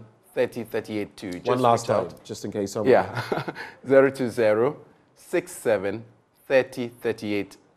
And you can reach out to me and we can have a conversation about how you can be a partner in this particular innovation program. Conrad, I'm sure a lot of those who are watching are eager, especially young people, and unemployment is a reality, a stark reality in our country. Who can participate? Is it restricted to students of the Heritage Christian College? For now, yes, because they have a set limit for those that they can impart on, and then after that we can now take it up as a university to invite any other person who is interested to come for that kind of training as well. So for now it is only for our right. For Doc, so we know that some processes went into, you actually put yourself forward to host this Impact Week and all of that. But what is it going to do for your university community, your college community, and maybe the nation at large? What is this going to do? Well, it's going to provide problem-solving skills to our students, even to our faculty, because before we train our students, all faculty, how many of them? 25. Okay, so faculty themselves are going through this design thinking training. So you can imagine the ripple effect. The ripple effect in terms of knowledge and ability to solve problems at personal levels, at community levels, and district levels. That's it. Tell me also about, I mean, someone may be curious about your institution, the Heritage Christian College. What can you tell us? Well, what else do you do, basically? Okay. So, Heritage Christian College was set up we became an accredited institution in 2015. So it's very important, the bit about accreditation. Sure. You know, in recent times it's come That's to right. the fore. So accredited by GTEC, formerly NAB, but now Ghana Tertiary Education Commission. Right. We are affiliated to KNUST. Okay. And we offer courses, business-related courses, IT, and theology. Mostly business and IT. That's our area of specialization. Now, the school was set up purposely to provide a missing link in tertiary education on the continent. Okay. And you may ask me, what is the missing link? 2 areas. We are heavy on ethics, where we are drawing on Christian principles, Christ-like values to inculcate in students and in everybody. That is number 1. And secondly, we are finding creative, innovative ways of providing job-creating skills so that at the end of the period when our students graduate, we do not want to see them going around looking for jobs that are non-existent. They should be able to create something. So irrespective of your major, irrespective of your area of specialization, whether you are studying accounting or Bible or IT, whatever it is, you go through some hands-on entrepreneurial training, everybody. I mean, it's not, it's expected. It is not, it's for, not for scoring. So you don't get a grade per se, but we have structures in place that makes it almost mandatory for everybody to go through some sort of entrepreneurial training. And we think that people should, even though you may not have the natural flair to become entrepreneur, but we think we should all think innovatively. We should all think in ways that solve problems. And therefore, that is one of our distinctiveness, I would say. You remind me, I see you want to come in, but you remind me of the Apostle Paul. He would go and preach, but we all know he was a tent maker. Absolutely. So you must we don't have this time. on one hand. We don't have time. I've told you. The real work on the other hand. So our annual startup challenge that we organize on annual basis for our students, the guy that got the highest, the top award last year, was a Bible major. And he has developed a business plan where he's producing free juice. And he was sponsored by our Center for Entrepreneurship. Yeah. So that is the nature of school. We are not out to make profit. It's a faith-based, institution, and our goal is to make a difference in the way I've just described. Right. So I see you have some words to share with us. Final words. Yeah. Add how people can reach out to the Heritage Christian College as well. Interesting. So we are very excited to host Impact Week 2022 in Ghana for the third time, and it's coming live at Heritage Christian College. We are calling out to everybody who is interested in using innovative ways to solve the problems that we are saddled with to reach out to us. You can follow us on our Facebook page, Heritage Christian College. On our website, just Google Heritage Christian College or www.hcuc.edu.gh. www.hcuc.edu.gh.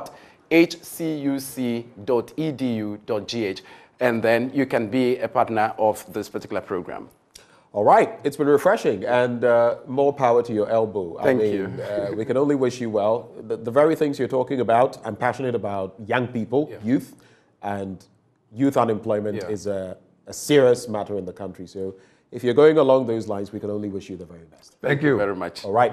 We've just been engaging Dr. Samuel Chumesi-Ankra, President, Heritage Christian College, Amasaman, as well as Conrad Kakraba, Chairman of the Local Planning Committee, Impact Week Ghana 2022. Gentlemen, thank you so much. It's a pleasure. We take a breather here, and when we return, a lot more on the AM show. Of course, NSMQ, and we'll just be taking your thoughts as well on the matters we've been discussing. Stay.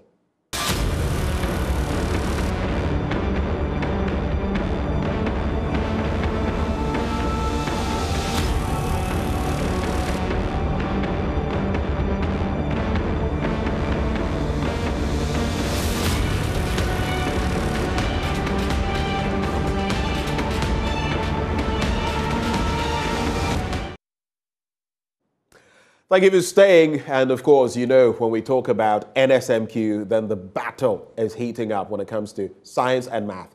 Competing schools are arriving in Kumasi for the National Science and Math Quiz. And this year's contest, like last year's, will take place at the Kwame Nkrumah University of Science and Technology. We've got updates for you. Emmanuel Bright-Kweku, my colleague, is on the ground and joins us now. Emmanuel, so tell us, what exactly is the mood? What is the expectation? What is happening right now in Kumasi? City, and I am right here in front of Brunei, here at the Kwame Nkrumah University of Science and Technology.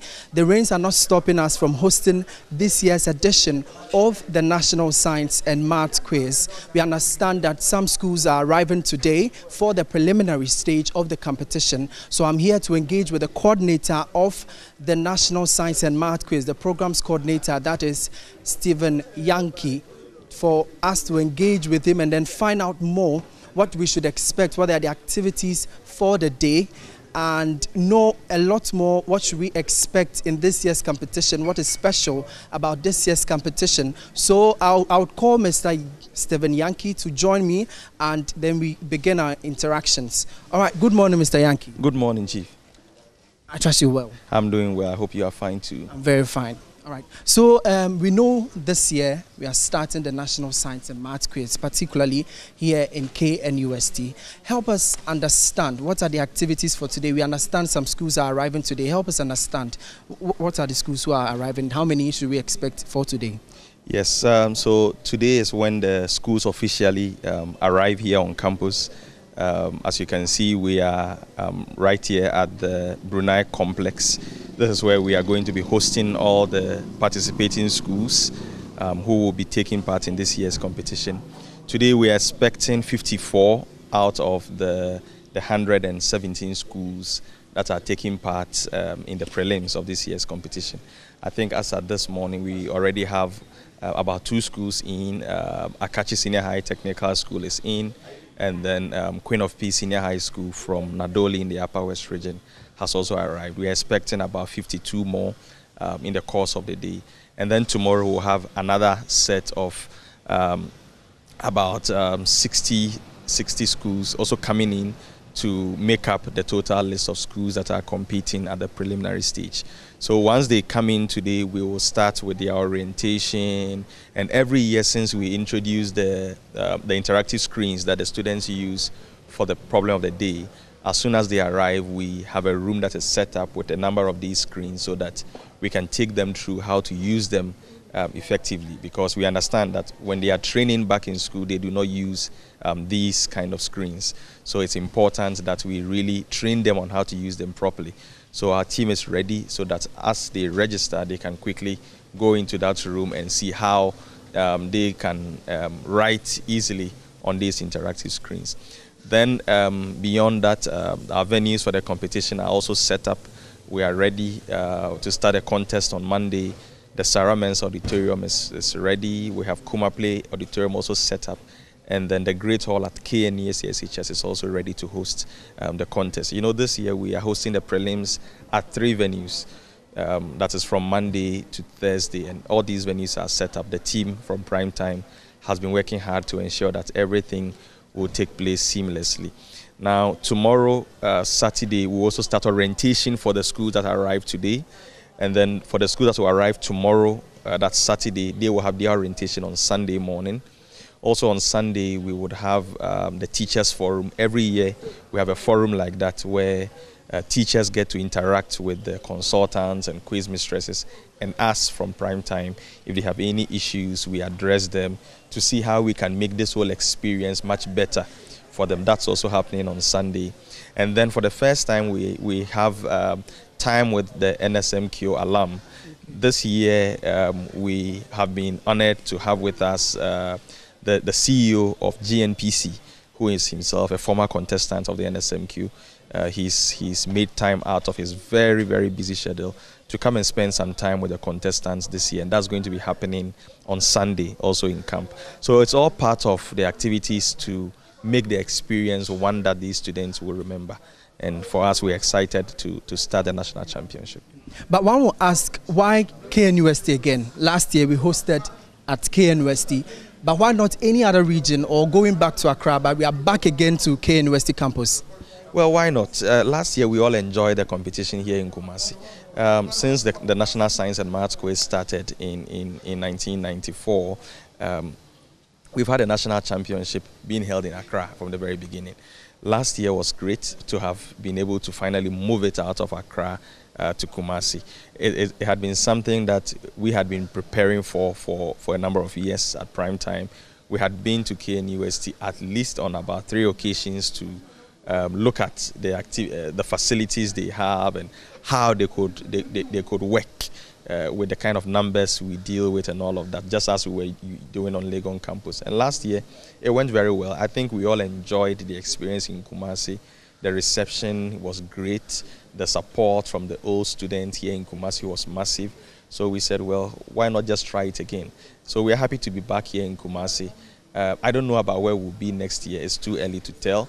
But trust us that we still have something exciting coming up this year. I'm just hoping you don't go away from Kumasi. You stay in Kumasi for us once again. But we want to also find out, just before the competition started, or just some few weeks ago, we understand some 9 schools who couldn't qualify for the national competition were later on added. Help us understand why that decision. Yes, so you know, ordinarily we have 135 schools that take part in the national championship. Now, out of this 135, 27 of them are the seeded schools. These schools are the ones that made it to the quarterfinal stage the previous year. So we are talking about the 27 schools that made it to quarterfinals in 2021. So they gain automatic qualification. That leaves 108 schools that are coming directly from the regional qualifiers. Now, what we had been thinking about over the years was that sometimes you see schools qualifying from their regions, some as low as 10, 11, 12 points. And then you have others also failing to qualify because they lost their contest with, say, 45, 42, 43 points. And sometimes it's painful to see when these things happen. Some will say that, well, a win is a win. So, they were fortunate to get a contest where they could win with 13 points or 11 points to qualify. Someone too was not fortunate enough so that they met a stronger school, so that even their 43 points was not enough. So what we try to do this year is to invite some other schools that qualify with more than 40 points, and there were 9 of them.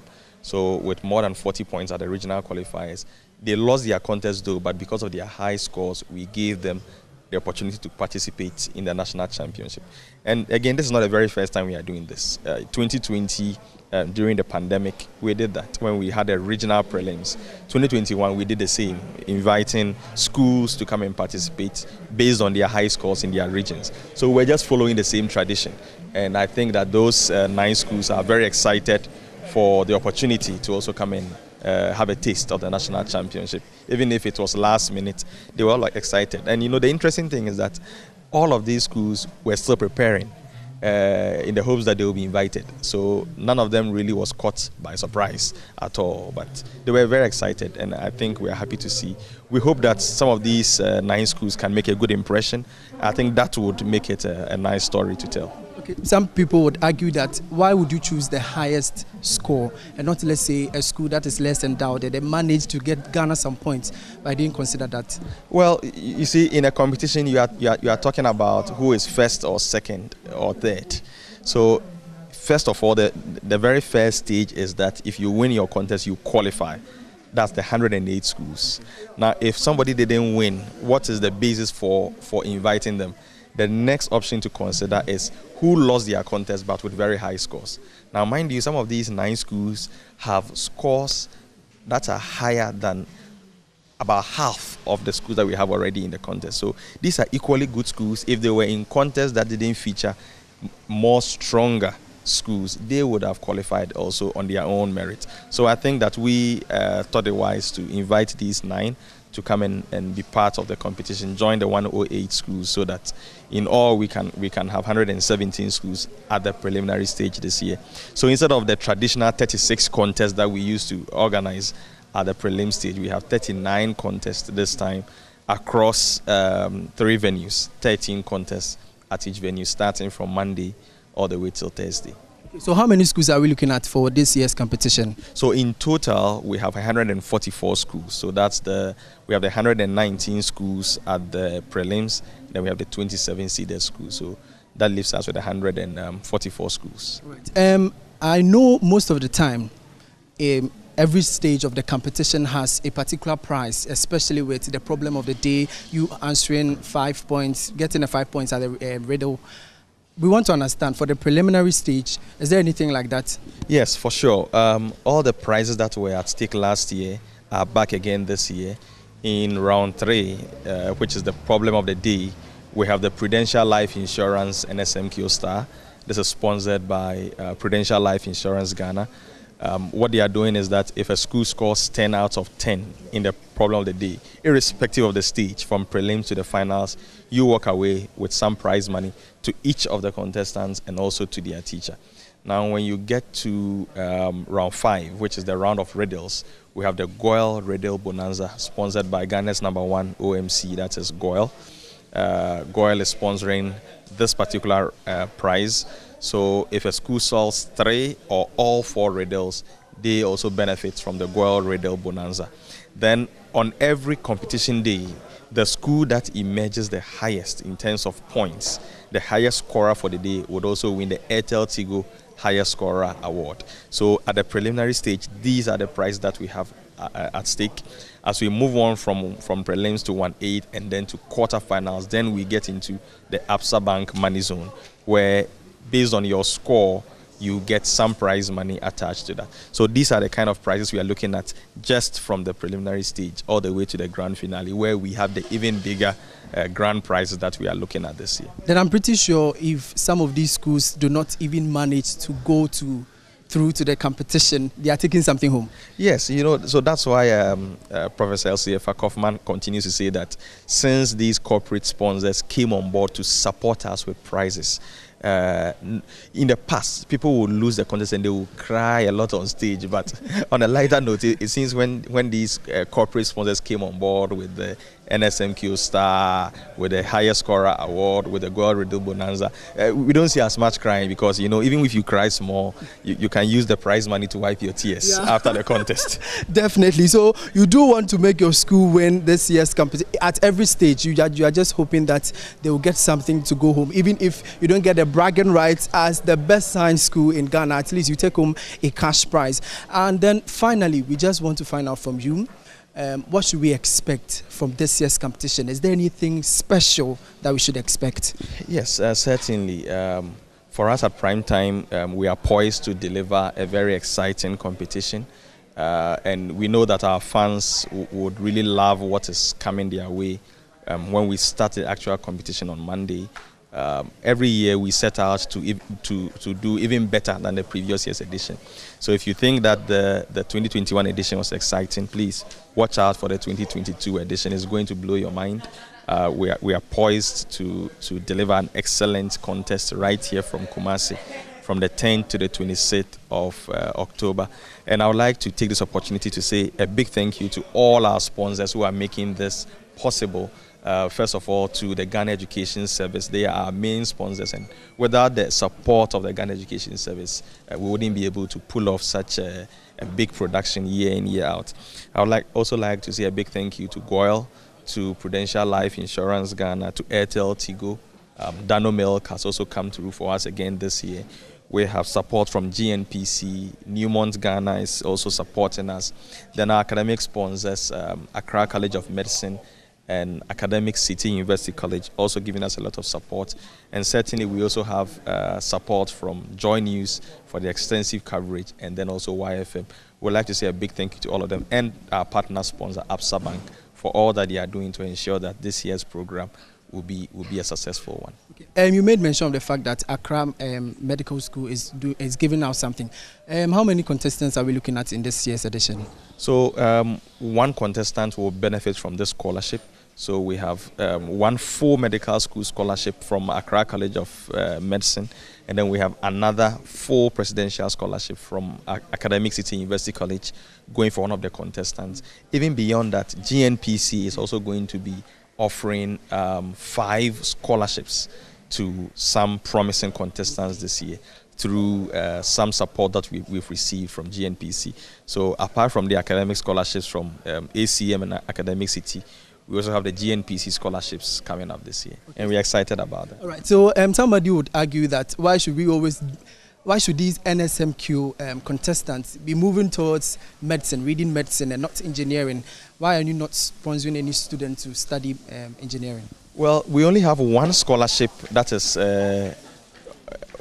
from a medical institution, that is Accra College of Medicine. The scholarship from Academic City is purely on computer science or engineering related programs.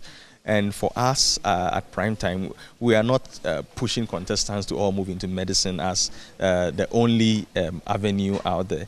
If you follow our mentorship sessions, we use the mentorship sessions to help these students to see that there are many other career paths out there in the field of STEM, which is not just limited to medicine.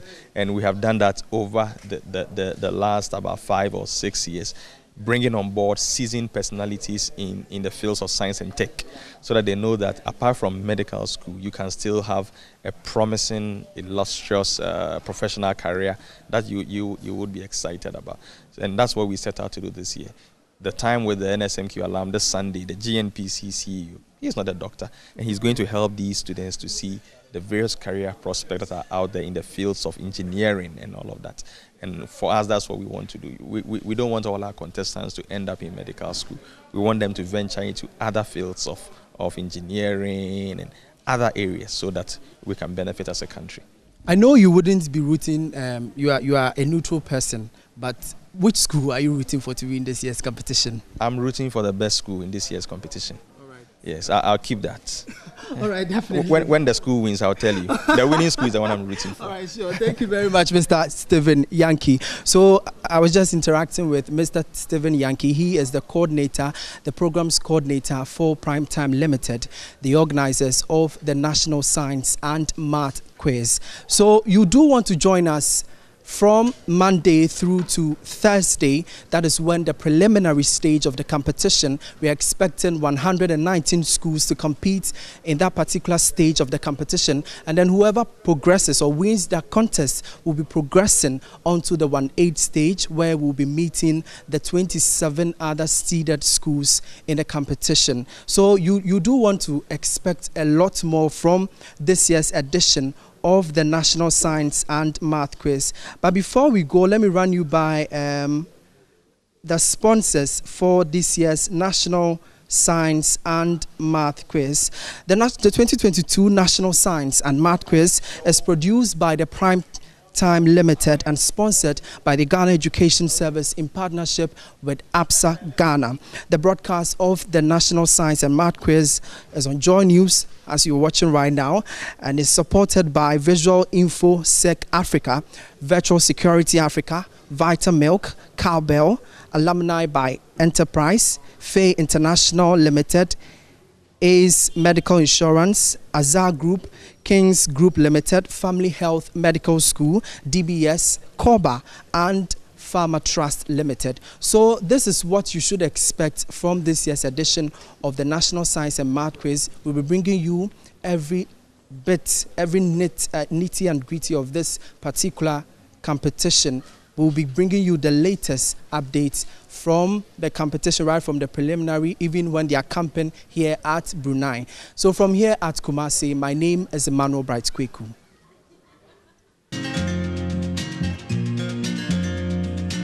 We are organisms whose genetic materials have been altered. Yes, Eden? Genetically modified organisms. Yes.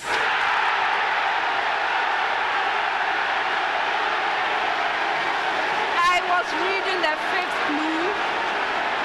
3 points.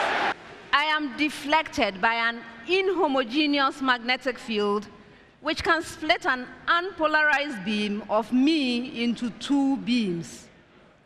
I am composed of 3 spin-half fractional charge particles. In the free state, I decay with a half-life. Eden? A neutron. Yes.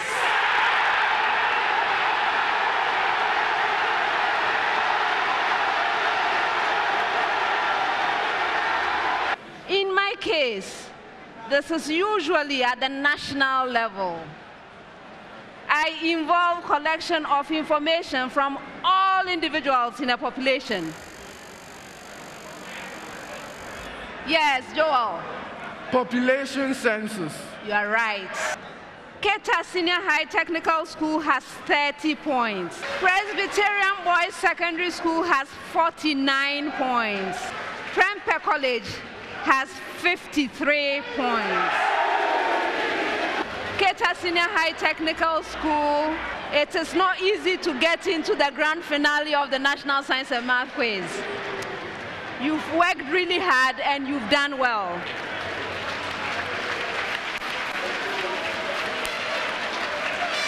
You are a bronze medalist. Presbyterian Boys Secondary School, congratulations. You are a silver medalist. Well done. Prempeh College, congratulations on your win. It is my pleasure to declare you our champions. 2021 NSMQ champions.